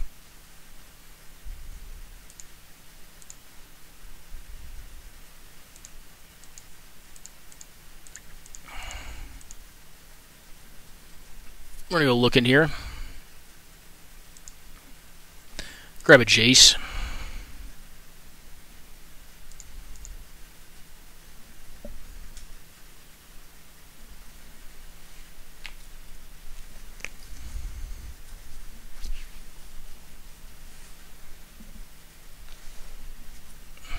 Wow, alright. Yeah, just ran him out. So is there anything we do differently? I don't think so. We definitely were threat light in that game, but we managed to play our way out of it. Now we flummoxed playing around the silly flip card in the first game.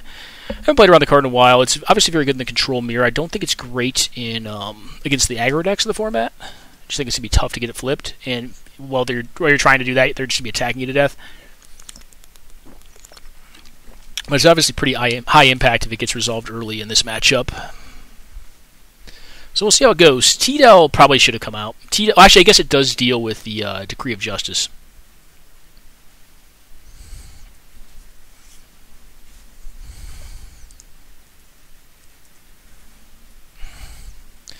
Okay, well, this hand is interesting. I'm going to keep this, but it's kind of dicey. I mean, if the Bob gets to resolve, then it's pretty good. It may even be a turn 3 Bob. Alright, Ataxian Probe. Interesting. This hand is hoping to hit lands, but this is a 37 land deck, so it should generally hit quite well. Okay. Well, we hit a land. Not the best land to hit, but still a land. Hopefully no turn 2 search for his content, but I suppose I have a way to deal with that. Just the early filtration's pretty big if they have it. Alright, so the chances of them having an answer to any of the cards that I play is pretty high. I'm just going to play Lava Claw, reaches out and say go. Play Wasteland out next turn and try to resolve the Bob, more than likely. Bob is going to be very strong in this matchup if we can get it to resolve. We do have Pierce to protect it, and I'm not quite positive on whether I had Pierce or not when I first cast. When I first had my opening hand. I think I did. Yeah, I did. Okay, well, that's actually not a bad pickup either. I think I'm going to go for old Bob here. Actually, wait. No, we're not going to tap that way. We're gonna tap this way and say Bobby Bob. And go ahead and suppose try to counter it. Maybe they have a Planeswalker they can play next turn, but I do have a decent number of man lands. Now, if they have like Spell Snare, then we just get had here. I'm not going to try to counter. Well, I can't counter a Spell Snare. And alright, 3 mana. Spell Pierce. Do you have Daze? No, okay. Bob resolves then. Get ahead on cards as fast as we can. Now, a 4 mana Planeswalker would be a little frightening. But we do have the Bob. It could be Jace, just bounce. Okay, well, doing that and then to nothing, I think is okay. I'll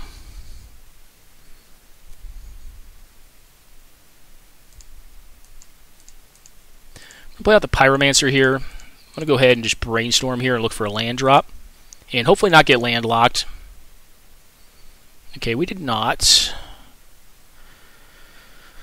Huh. I actually like all of these, so I'm going to put this and then this. Actually, I effed that up royally, but whatever.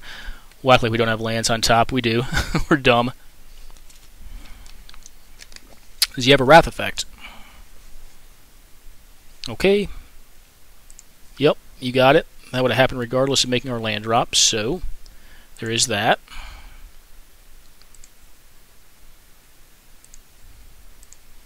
We are going to take the damages here, and I'm just going to play out a Search for His Content, leave up Memory Lapse. And go.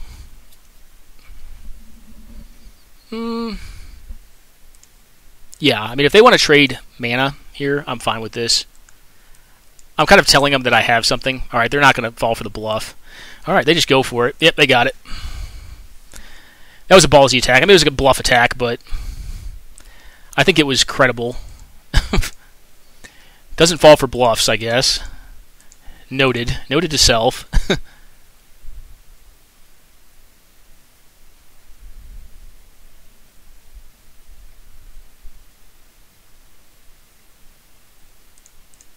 Alright, dude, they have a snare now. So, memory lapse her.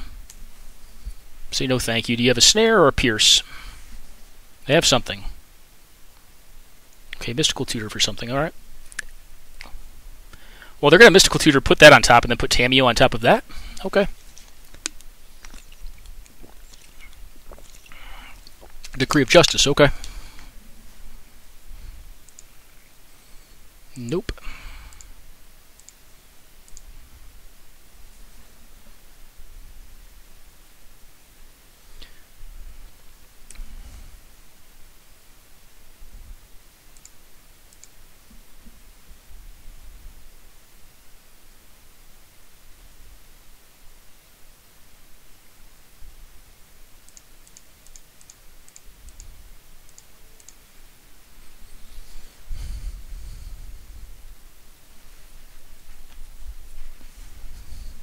Yep. I'm gonna bottom that.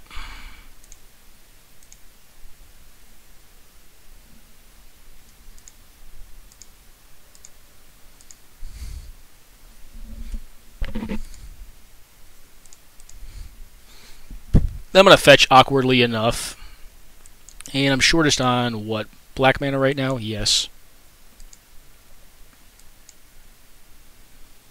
Yes, I do want to put that in my graveyard. Alright, and go. So another drawing Decree this turn.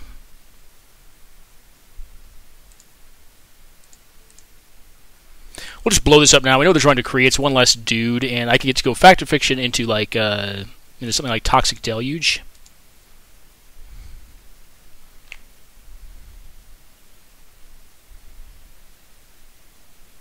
Okay.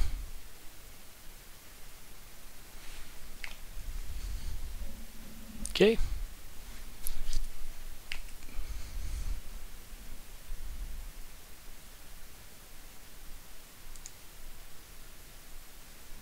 You get 3 dudes here and a Cephalid Coliseum. Let's go ahead and do this. See what we find. Alright, well, we found T-Del anyway, so and Treasure Cruise.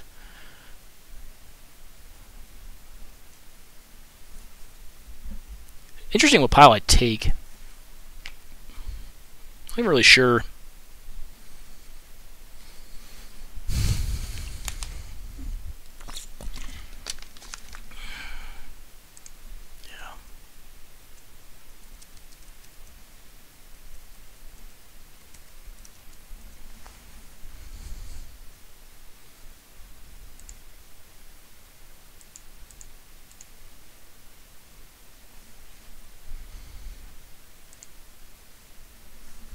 Alrighty, yeah, Mystical Tutor would have gotten DTT, blow up his board, DTT, he's hellbent.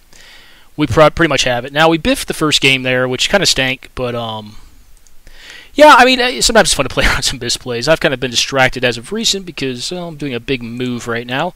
I'm actually moving across the continental United States to Florida from Colorado. So, big things going on in life. Alrighty, looks like we still have a game going on, so let's go ahead and check it out, guys. I'm kind of happy to have won that one. I do think Jack's list is a little more rogue than most blue-white decks. My blue-white deck, I think, will beat my Grixis deck almost 90% of the time. I don't think it's much of a contest. So, there's that. Oh. Oh, dude. You don't have to give me a pack, man.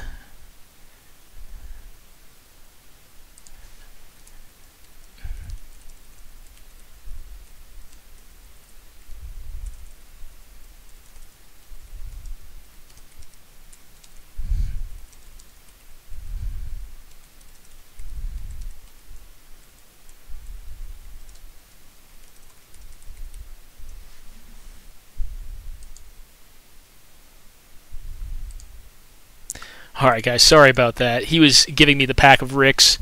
I do appreciate it, man, to Jack. I'm not gonna accept like alternate support. I do appreciate the alternate support, but just give it to other players that are in the format. Bandit Keith's a good choice because I know he's on a budget.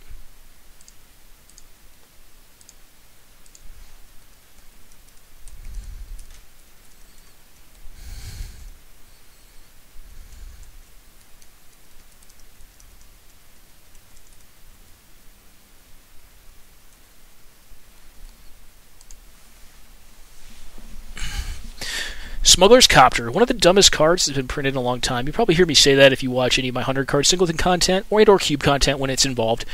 The card is just dumb, banned standard, and justifiably so. Like, it was just a new mechanic. They didn't really know what they were doing, but like, it basically makes aggro like just as good as it was before, it doing what it does, while also taking away its cons, which is that it's a top deck driven deck. It's a little variance driven after you get to the mid game, and you'll tend to lose if you just hit some lands or flood out. Smuggler's Copter obviously stops that, but right now Smuggler's Copter's on blocking duty, so it's not looking very good for Smuggler's Copter because a Figure of Destiny is rocketed all the way up to 8/9. Oh, he's got a veteran armor in play, an 8/9. All right, it's gonna bounce the Smuggler's Copter to stop. Thanks, man.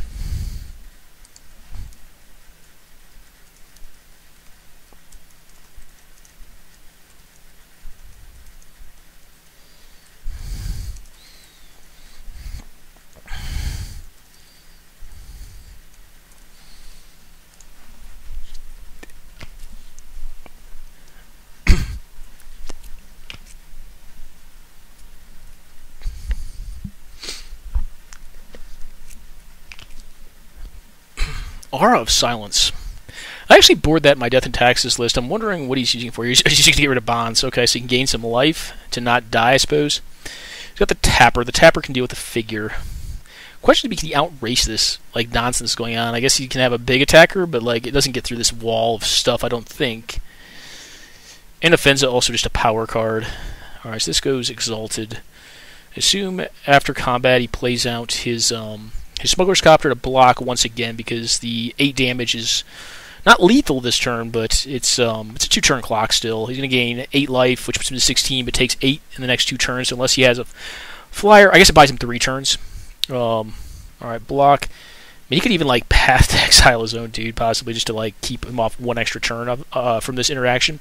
So what I'm saying is if he plays a Smuggler's Copter, he blocks, fogs out 8 damage. Takes 3 though. I guess the 3, I'm not calculating in the 3 and the 3 the 6. So yeah, maybe not quite. I guess the Tapper also kind of helps. So yeah, and Offensa going first makes sense. Veteran, actually, let's think here. So that's a 3/3. Now, if it was a 5/5, you could actually kill the armor first, and then the Anafenza would fall with it. Probably a fair enough trade. Like, Anafenza is a beast in the mirror match. Like it's a very good card in the mirror match because in a way it's kind of like evasion because it just makes your dudes into the abyss because they're just a little bit bigger. Generally, it's going to take like 1 to 2 counters to do that though because first strike's so relevant in the early to mid game. But it can tend to lopside some games. Porrication Javelineers is not doing a lot of work here due to the fact that all of these things are just mono huge. Given the toughness buff from Veteran Armor and all the +1/+1 counters floating around. So he's got tap mana up for his Whip Quarter, which will more than likely tap the Figure of Destiny because he just can't take... I guess he could block it and tap the Soltari Priest. And he takes 3 in the air off of the other flyer. down to 9. He's basically fighting for draw steps right now. ML is basically fighting for draw steps. Bandit Keith is just trying to solidify his gains.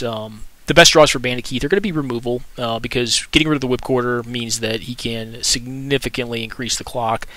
Whipcorder basically, and like Whipcorder is an awesome card. It's also a decent mirror breaker, but really more so where it shines is against the mid-range decks, where like they play like some dorks, and then like they have like one good mid-range threat. But if you can attack through it that turn, which Whipcorder allows you to do because you can tap it, then generally you can get into a mode where you can just chump attack every turn, and it tends to be good enough.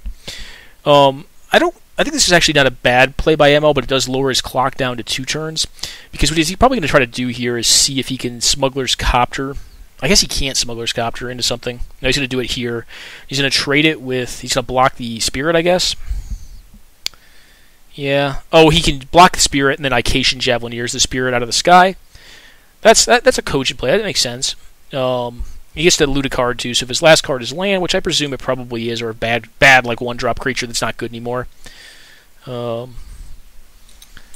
would take something really special, like, I don't know, I can't think of a one-sided Anarchy. I mean, maybe like Glare of Heresy to like deal with the Spirit permanently. Alright, Sundering Growth, Sundering Growth, yeah, that card's not phenomenal here. Actually not a bad sideboard card. I mean, it's probably almost strictly better Disenchant. There are some token-making effects inside these decks, to include card I mentioned earlier today, Precinct Captain. Stuff like Brimaz. Alright, Baffling End is taking care of the 3/3 Whipcorder, I would assume. Yeah. And now the Hurt Box is coming in the skies, because he's got an 8/9 flying in for damages, and he's got a 3/3 that's unblockable, essentially, unless ML can find himself a shadow creature. That would buy him another turn. We know one of the cards he had was land, or he drew a land for the turn, but found hopefully something for himself. Alright, well, the game has just ended, because that is not going to be capable of getting up in the skies yet. Although if he had another turn, he could get up in the skies, but the problem would be it's a 8/8 at that point versus an 8/9 first strike flyer, so the 8/9 is going to win that, unfortunately, every time. I don't tend to think Dauntless Bodyguard is that great in the mirror match, because most of the effects that White Weenie or Death and Taxes use to kill creatures tends to be exiling effects.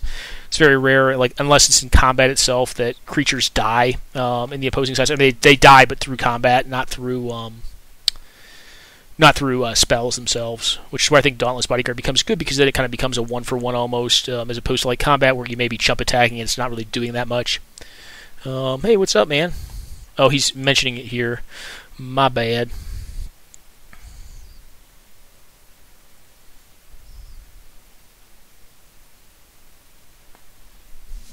Alrighty, guys. Well, Bandit wins that matchup. So, we're going to have one more round. Let me go on a quick pause until we get...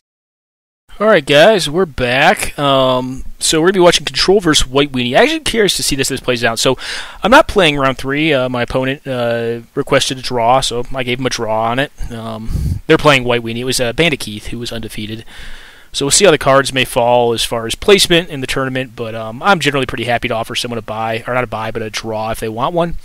As, you know, I see myself as the host, and I actually don't mind watching the games and getting to kind of capture some of the interaction.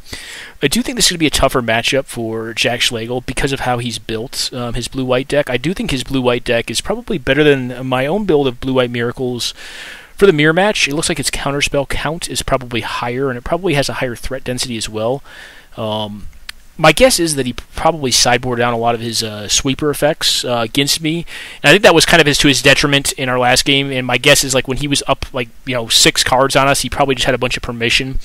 And because of the board advantage, we were able to kind of garner through incrementally using up his mana on his end step and fighting him on his turn and resolving just a couple bodies. We're able to kind of get there. I mean, and if the Nicol Bolas ever flipped, which it was pretty cool to get to play him, by the way. First time casting that dude. If that ever flipped, the game was over, because I'm just drawing to a turn, killing whatever he plays, killing planeswalkers, eventually milling his library. It's basically like, what is it called? Like Jace the Mind Sculptor, essentially. It's a better version of Jace the Mind Sculptor, but it costs like a bazillion more mana, so it's not strictly better. It's just a better effect if you were to take them and assess them in a vacuum, but card itself seems pretty good. I don't think it's often going to get to flip and be used. I think oftentimes when it has the ability to be flipped and you can do nothing about it, you're probably going to see a lot of concessions.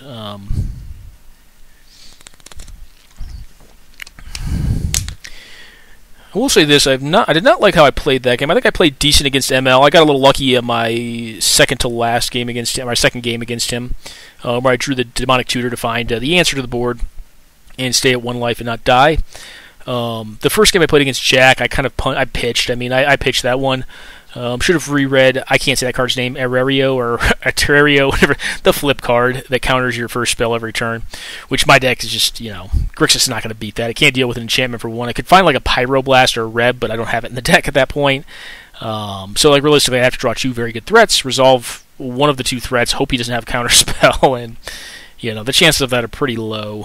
All right, Helm of Obedience is a fast way to end the game. But like I was saying, he's on a clock here, so he's got, probably 2 turns left. I mean, ostensibly the board says he has 3 turns, but I think it's a pretty safe assessment that his opponent on 4 cards has numerous additional threats that he could or will play out. I've actually not been very impressed with the Helm combo. Like, I know I started off some of my blue-white decks in the 100-card Singleton format with the Helm Rip combo, because it is kind of like good main deck hate against like the graveyard shenanigans, and it's a decent enough combo against mid-range, but it's just a very large volume of mana to do, and I kind of just transitioned over to Entreat the Angels because it's a single card that can do that. Yes, there's a setup with it, but the setup is pretty common, including cards like Jace, the Mind Sculptor, Brainstorm, Portent. There's quite a few cards that can help set it up in the deck, so I tend to find I like that combo, quote-unquote, because it's really just one card a little better. Alright, Wither Orb is a game changer. Now, I assume he has a counterspell, and then if Golden Lyn does this right, he'll play out a 1-drop threat after this has been countered, and hope to fade a Wrath effect. We're going to get to see this game and really kind of tell what Jack's deck is all about, because it's kind of hard for me to tell whether he has a bunch of main deck Wrath effects, he sideboards into them, or he just doesn't have them, period, because we didn't get to see them in Game 1. We lost to the flip card in Game 1, well, really to our own misplay in Game 1, but the flip card. Alright, well, he's digging now, so he's obviously not quite getting there. If he fetches, he's at 6, he can go to 1 here. Well, he can't double fetch or else he's dead, so he can fetch 1 time. If Golden Lyn has any equipment or buff, like he could have the Axe, Bone Splitter. I, from time to time, run Bone Splitter. I think it's actually a pretty decent card. There's a new one of those, but it costs 2 mana to equip and 2 mana to cast, I think, which is not quite where you want to be. Bone Splitter costing 1 and 1. It basically makes it a haste 2-power creature that can't be killed by Wrath effects, as long as you have additional creatures, which is generally pretty decent. I mean, it's no Smuggler's Copter, that's for sure, but I do think as far as 1-mana equipment goes, Bone Splitter is probably one of the best out there. Correction, I'm sorry, Skull Clamp. Forgot about that little guy. That's a guy. Alright, this game just ended. Yeah, there's Day of Judgment, but he doesn't have the mana to cast it, and that's going to be game. So I think he probably is running 3 to 4, probably 4 Wraths.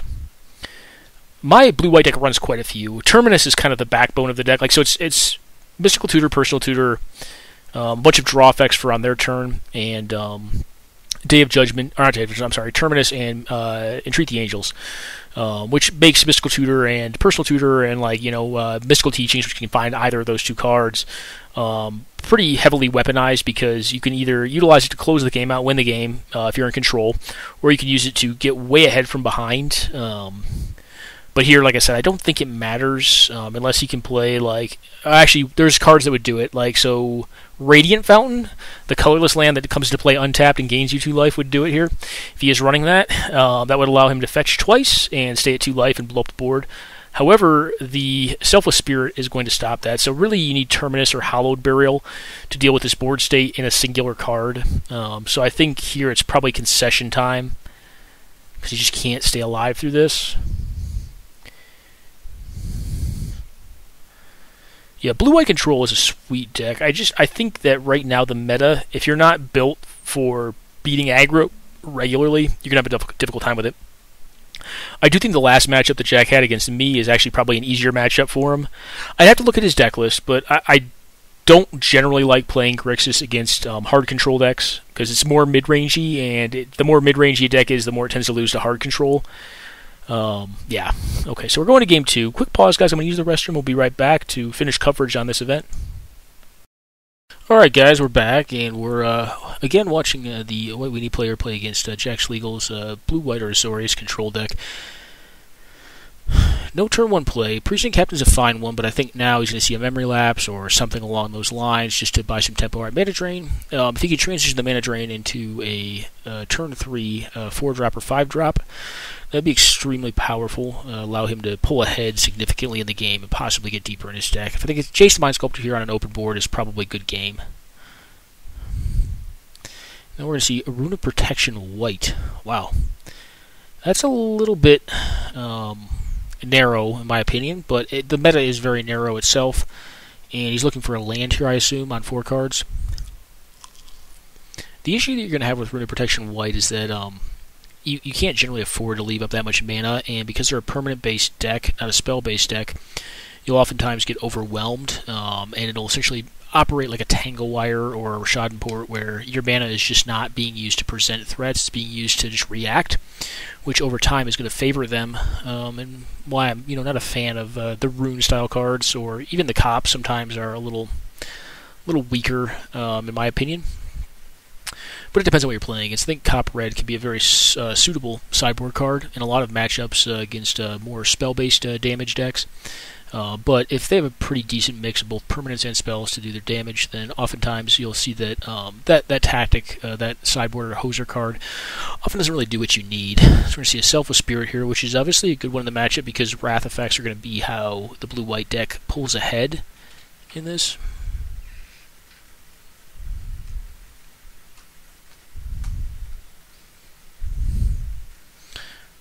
Alright, well, obviously he's made his stride on mana at this point, but he's not casting anything additional.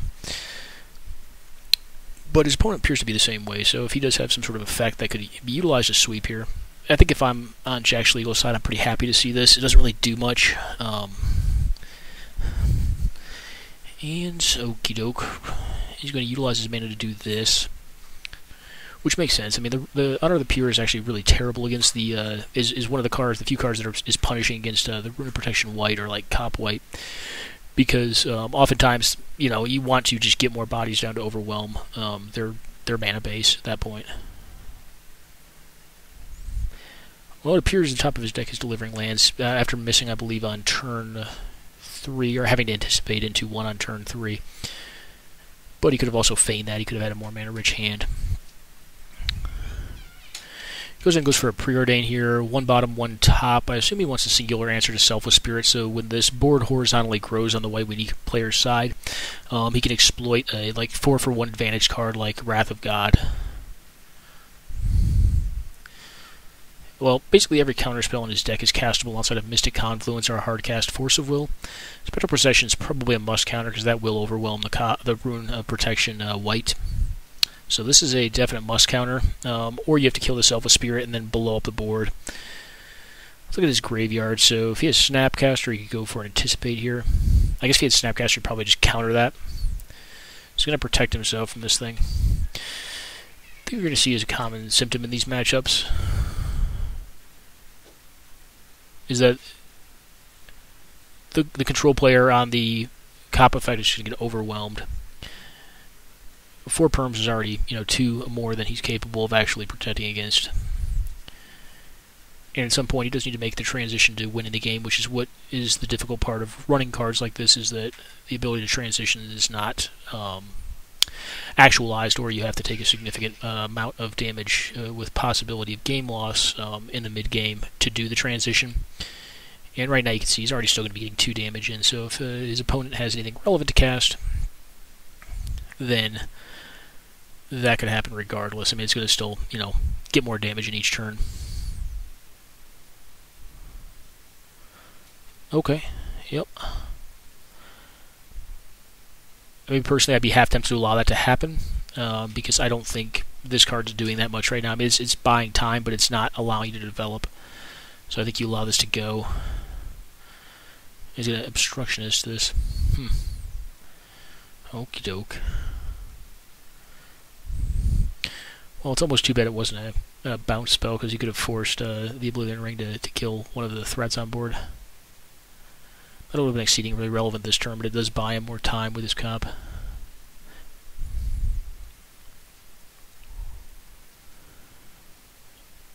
But yeah, it's looking like Jack's probably not going to take this one down. I think keeps are very important in this, and if you generally don't have the white mana to support a Wrath effect, or you don't have a Wrath effect available to you through numerous tutor effects, then you're generally speaking going to be ill-favored to win it.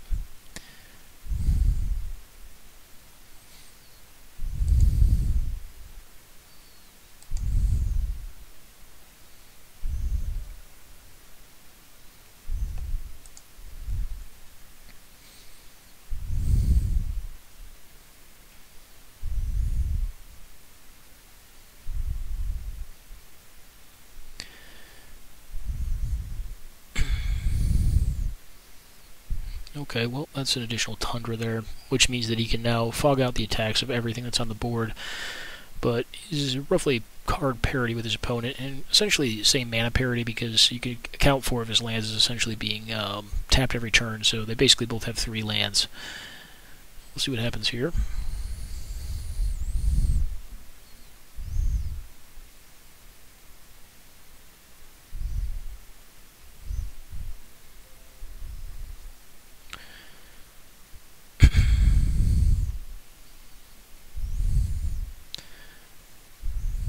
I suppose the one upside is if Goldland's playing a more Anthem-based deck, that the rune could at least buy the time into the relevant draw steps he needs. But really what needs to happen is you see like a Swords, Plowshares, or Path to Exile here to get rid of the Selfless Spirit and enable, the card advantage cards to be played. It actually allow Jack to get back into the game.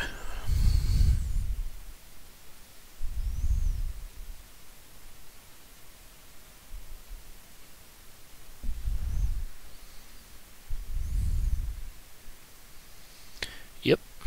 Let me do this whole dance again.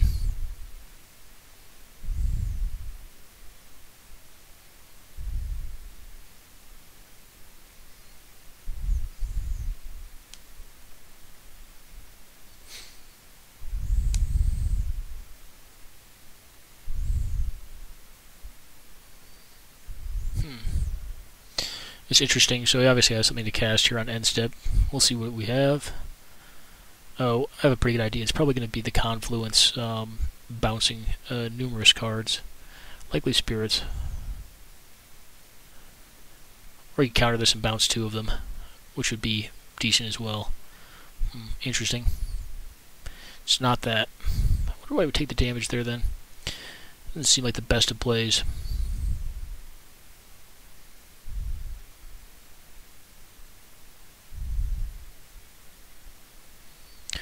Okay, that has the ability to turn the game around. The unfortunate thing is he doesn't have availability of black mana, which would give him something like Toxic Deluge, where he could get around the clause on the Selfless Spirit to protect the rest of Goldenland, the aggro player's creatures. So I can see him going 2 routes. Yeah, Dig Through Time is one obvious route. Another, if he runs something like Comeuppance, he could play that as well and prevent basically a turn of attacks and force a sacrifice on the Selfless Spirit. So we're going to see a dig here.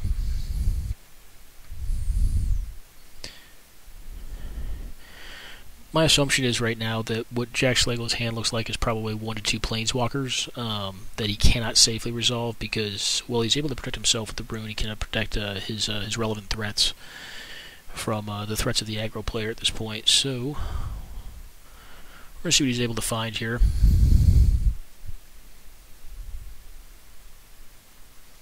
Yeah, likely a pass, and then he's probably going to do something relevant on the next turn, I guess would be. Again, remember, essentially 4 of his mana is not available to him at this point in time.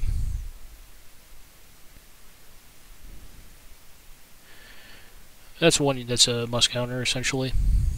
So, we'll see if he's able to deal with it or not. Winter Orb obviously ends games against control decks. It looks like he has the answer, probably in the form of Negate or something along the line. Okay, Syncopate. He's going to only protect against 1 creature. He's taking 6, which is a pretty sizable hit. It's going to take him down to half of his life total that he currently has. Which is a big deal.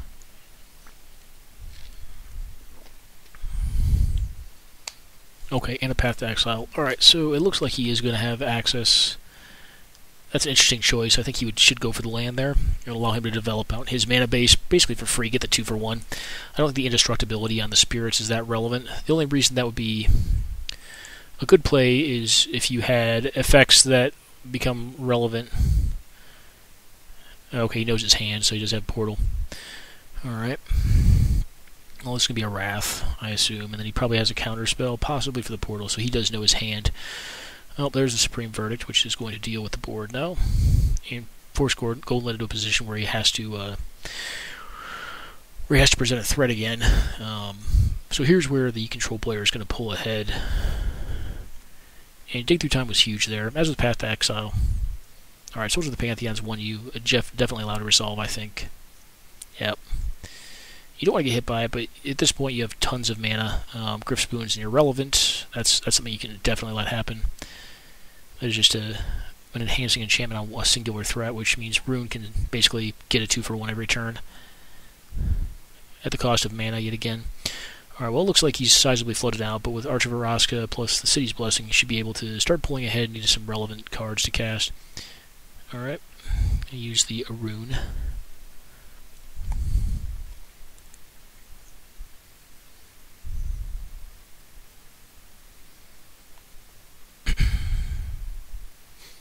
Alright, Grasp of Fate to deal with the Rune of Protection. My assumption would be you go for a draw here and see if you can counter this, because you really don't want to have to continue to blow up the board in 1-for-1.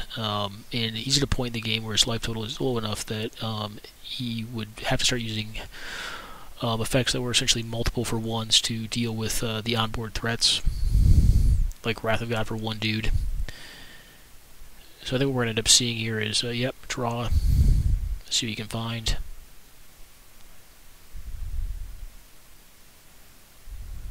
Oh no, he's casting Sphinx's Revelation. Well, that'll probably end the game just as well. So Grasp of Fate's kind of a turn off. Yep, takes that. But obviously with 6 cards and a sizable mana advantage right now, I think he's probably heavily favored still to end this game. Does not attack. Alright, maybe that was Moto lag or something. I don't know how relevant it would have been, but obviously getting the damage in if you're the aggro player is imperative. Each point counts, right? Alright, we're brainstorming here on a lead, which either means he has a fetch land in hand or he did not find what he needed to. Oh, don't say that, man. So we'll see, right? Obviously, you know, 6 cards is a lot, but he could just draw into nonsense. I think his deck's going to be okay to have the fetch, so that makes that a stronger play. Obviously, you know, if you lead on that and don't play a fetch at this point in the game, generally speaking, your hand's probably weaker. But given the raw volume of mana he has, I mean, it makes sense to do it first if you do have the option to fetch afterwards. Yeah, man, and more cards. So at this point, Golden Link could probably concede the game, but my guess would be he's not going to. There's a few players that'll play it out at the bitter end, but I think at this point, it's all in the books, or all but in the books. Yeah, there are probably 5% chances or less that he does not win this, but I think that's pretty low. I can return that little dude. Yeah, I probably would return it actually. Would draw as well, but he's on 7 cards. There's really no point in drawing here. You just bounce and say, hey, figure it out. And then when he plays multiple threats in the following turn, you know, just blow up the board again. Draw, blow up the board. Yep. Well, now we're going to see the long, painful process of how Jack's deck, or blue-white in general, just tends to win. Because I think we've gone into the point of inevitability. Sphinx's Rev was really it. That was the point at which I don't think the aggro player could really come back and finish off the good work they had done in the early game. Interesting. Did I counter this? Alright, that's interesting. So evidently what he's telling him is he does not have a Wrath effect, so he's looking for one.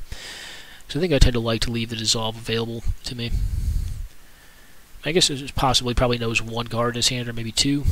If his opponent does not play any threats here, though, after that, then that means he has like basically all answer cards, which are horrendous in this matchup.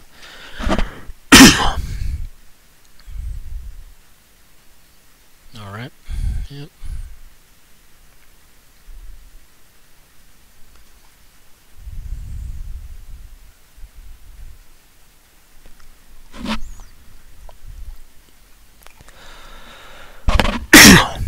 Pardon me, guys. Alright, well, another card drawer. Yeah, this game is all but in the books.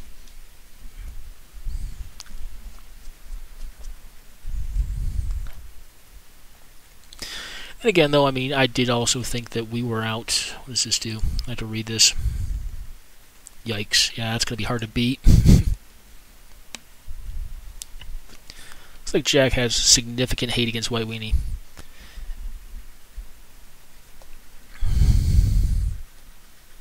I actually have not seen this card in forever. It's a golden oldie right there. Let's pull up the preview panel for you. You can see it. Oh, interesting. Maybe back to the card there. Yeah, cool art too. Even a foil. Alright, well. We're going to watch how this ends. I think it's probably safer for Golden to concede just so there's not a game win on time. But we shall see. Alright, Sorcerer's Spyglass. Could see that going either way. Alright, just counterspells it. That makes sense to me. I mean, it's pretty good against the Planeswalkers that he either has in hand or has on the board already, and are likely to end the game. I have to reread this thing's ultimate. This one says your opponent can't cast non-creature spells, so I'm not mistaken, yeah. Okay, well that's more hatred likely coming. Well, actually, I get the other half of a combo. Helm of Obedience, yeah. Okay, that's basically the flip card that we saw before, the 2-mana flip card. That's the same effect that has. Obviously with a significantly longer lead time, but it's obviously free.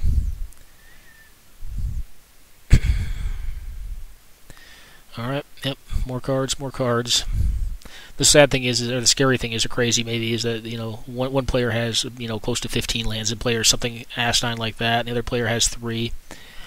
My assumption would be probably just what? Oh, he's going to Enlighten Fear for the other half of the combo, and then he probably has to draw a spell to get into it. But that begs the question, unless he drew into this turn, why would he just use his Planeswalkers to draw into it? Because he could have done it for free, but this is a game win. So he's got the Helm, now he has the rest, and if he can draw this, then he will set up the combo and win. I mean, if he can't, he'll win next turn anyways. I mean, his opponent could have, like, can't think of many 1-mana spells in white that deal with artifacts at instant speed. I guess there's Erase, but that would not be something that they'd play in the sideboard. It's just too narrow. Oh, okay. Okay, so he doesn't have it. Well, that does give him sizable risk here. Those balls are irrelevant now. I mean, I guess you could blow up the Arch. He could play out the, I believe he said he has the 4-mana Coercion Portal as a draw engine. So I don't think it's going to be that great. I think if you're going to put draw engines into White Weenie, you want to put cards like, you know, Weathered Wayfarer. You know, there's a few like Ranger of Eos is quite strong. Alright, that card's going to do not much. And draw and play and win the game. And hopefully we have enough time to play out the game 3 here. It's going to be a little tight. We have one player at 9 minutes, other at 12. Not quite yet. Okay, I guess you can do it. No, you don't do it. Oh, he did it now. He effed that up. He needed to let that hit first, because it's going to exile 1 card, and then this is going to resolve. Oops. Oh, I guess not. No. Am I wrong? You know, it was already in play. Never mind. I'm silly. I'm being silly. Alright, so Millage, and you pass it. Don't activate your Planeswalkers. Just save time. F6. You should F6. Yep. You want to play as fast as you can. Because right now your clock's just being bled. Alright guys, quick pause, and we'll be back for Game 3 between Jack Schlegel and Golden Lynn. Alright guys, we're back with the hopefully climactic ending of this 3-game match set between Golden Lynn and Jack Schlegel. Pretty classic control versus aggro matchup. So we'll either go fast and dirty if it goes in Golden Lynn's favor for the aggro deck, or it'll be a long, slow grind for the control deck piloted by Jack. Golden Lynn does have the advantage of the draw here, and he ideally wants to get down to turn 1, a 1-drop threat. Yep, there you go, a 2-1. That's actually one of the best ones in the deck, Kithian. Because it does flip into something that is essentially almost impossible to deal with. Alright, sleight of hand. Dig. My assumption is that Jack does play some number of detention spheres and Oblivion Ring effects, which will allow him to kind of get back in it if the Kithian manages to flip in the first 3 turns here. Now his best draw would be 2 1-drops here. That would be... okay, well it's not 2 1-drops at a minimum, which is good for Jack. It means that we're not going to see a flip next turn. But I'm going to see a lot of damage. Hopefully for him a white producing land, because he's going to need to pretty rapidly blow up the board here. Yep, there you go. Plains, pass it. Likely a 2-mana counterspell, probably miscalc or mana leak. If nothing happens, you can cycle it, but it looks like Goldland's mana is developing quite well. And if he has the ability to cast a 3-drop out, well, we'll see that Kithian flip on the following turn, unless there's a disallow or something like that, or stifle. Okay, and down to 14. And what does this play? Like Mirror Crusader or something? Or Bramaz? Alright, Bramaz. That is one of the premier 3-drops. My question is, do you counter this? You probably have to, almost, because you don't want him to flip the Kithian. But you want his mana to be tied up. That's actually one of the better counter spells you could use, because that's going to lose a lot of utility later in the game, because virtual mana advantage of the white we need to actually be so much higher, because its spells are just so cheap that if their mana base is both developed naturally, that card's utility will lose a lot of its value. And scrying at this point in the game for the control deck is very relevant, as they have a decent number of dead cards comparative to the attack deck. Okie doke. Well, we're going to take another 4 down to 10 here, I assume.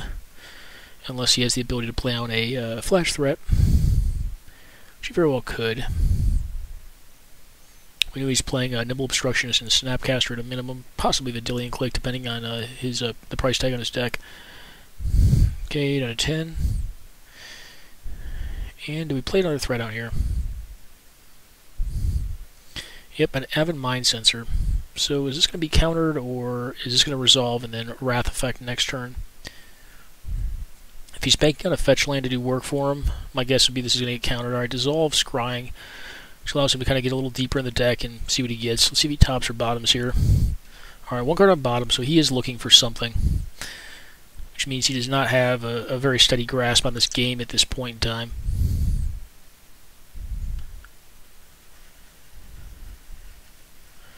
Okay, a tapped land. Well, that is not what he wanted to see, I'm sure. So he's going down to 6 here. He's got 2 turns, so he's going to probably counter most threats that get played here. And at 4 mana, that opens up to probably playing 2 2-drops if he has 2 in hand. Well, the way he's developed his board up to this point, I doubt that he has 2 2-drops in hand. If he has 1, it's likely that he drew into it. It is turn 5, he's missed 1 land drop, so he drew land this turn, is what I would expect. Alright, 1 2-drop, which means he's dead next turn. So it looks like he's going to go for a counter on it, like a Complicate or something, just straight up counter spell. And does he have another one? I don't think he does. So I think he would have led on that before playing the Ismaru, which means he could have drawn it the turn prior to this, but he doesn't have 2 2-drops, which is, or 2-drops rather, which is good for Jack, because it gives him an additional turn of drawing. And right now the sticking point is going to be white mana, so does he have it? Looks like no. If he has a Mystic Confluence, he could bounce it end step to buy an additional turn beyond this and draw a card deeper into the deck, and hope that his opponent plays all of his cards back out.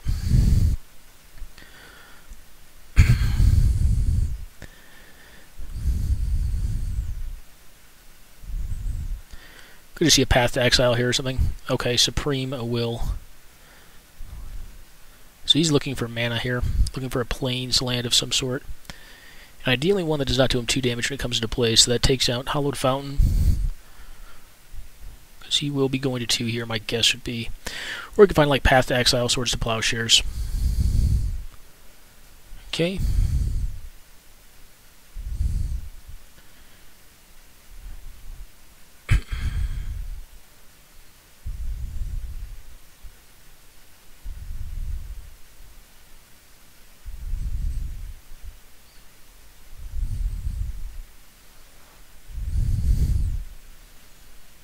Well, what are we going to see happen here?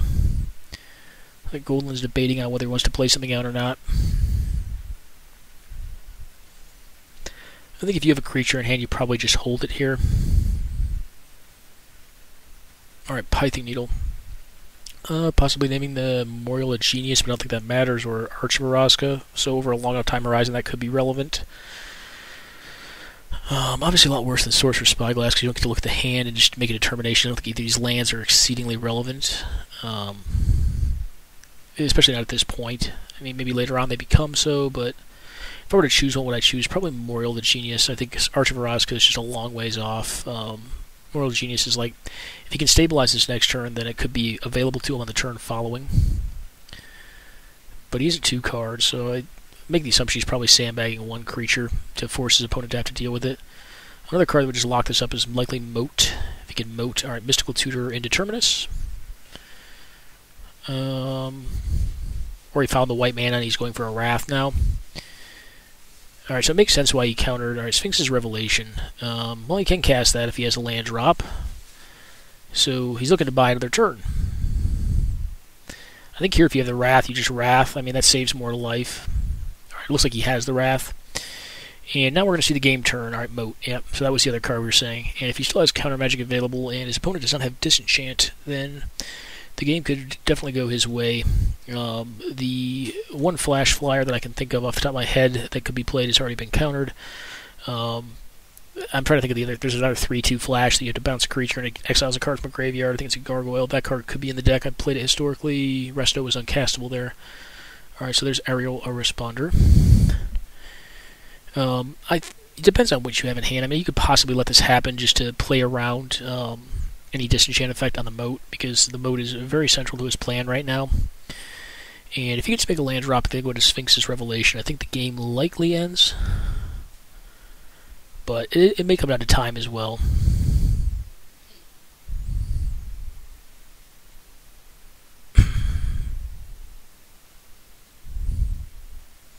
Yep, play fast, man.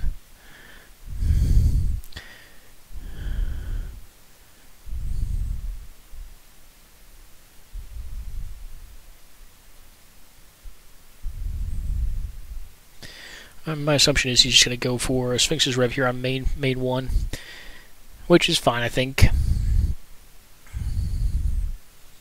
Be hilarious if he had Mana Tithe.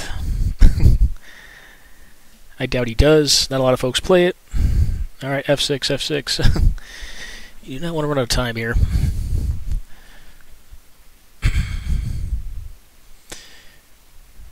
Grifspoon would be another annoying card for him to have to see. Alright, Oblivion Ring, which means he's going down to a 1. So, that's a thing. That can't happen here. So now he has to Wrath, essentially. He's going to be at 5 cards in hand. Or he has to answer the Oblivion Ring, going to 1.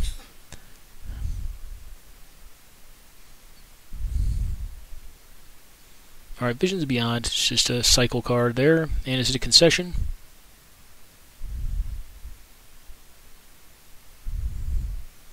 Okay.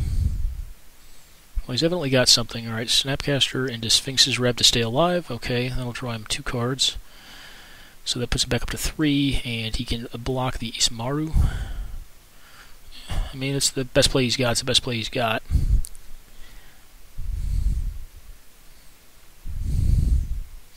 Now, if his opponent has removal of any sort, he just wins the game on the spot. So he's kind of praying that his opponent does not. But on 2 cards, after not having played threats, I don't know how likely that is. You can put him to 6 on the next turn. And very desperately needing an answer to Oblivion Ring or the board state. Obviously the Kithian gets through, you block the Isamaru. Yep. Well, it's good for him that his opponent obviously did not have removal. Now if he has like a Planeswalker, the game probably just ends as well. Or Armageddon would lock it up, because just 1 hit is required. So, we shall see. Alright, threat. I think right now... Yeah, I'm just going to plus this thing up. I think right now the threat density doesn't matter, because the Wrath effect needs to happen. Now, at a minimum, this is going to be at 3, so it could be pushed to 7 next turn, but I don't think it's going to come down to volume of damage. I think it's just going to be contact in general. So, do you have it? Alright, Portent to find what? It's probably the best cantrip he has, but it's probably not going to help him at this point. Does he shuffle? Likely shuffles, okay. Didn't find what he needed.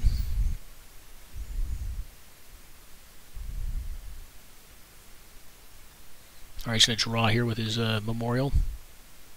I don't think this helps him. He's already played a land for the turn. He realistically needs like a straight up disenchant to get back in the game.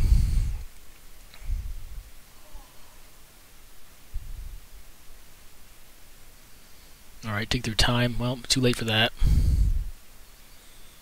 The game has probably ended here. So, good game between the white base attack deck and the blue-white control deck. Looks like, unfortunately, control was unable to get here in this one. Because this game's, 90% over. So what do we have in there? What was he looking at? He's looking at cards that don't really do much. That's one of the things with blue-white. I think when you start looking at how you build it, I feel like most of the builds I've got are probably around 70%, 60 to 70% to beat what we need pretty easily. If you play well, maybe even higher. But they're definitely meted for it, and they have a lot more dead cards that would be bad in the control mirror, but tend to allow you to do better in that matchup. So I hope you guys enjoyed the tournament. We ended up drawing with player Bandit Keith, and got to see some pretty cool games against aggro versus blue-white control, and then you got to see me, finagle my way through Grixis versus the blue-white control matchup, and then the white-weenie matchup as well with Grixis. Alright guys, hope you enjoyed it, and take care now.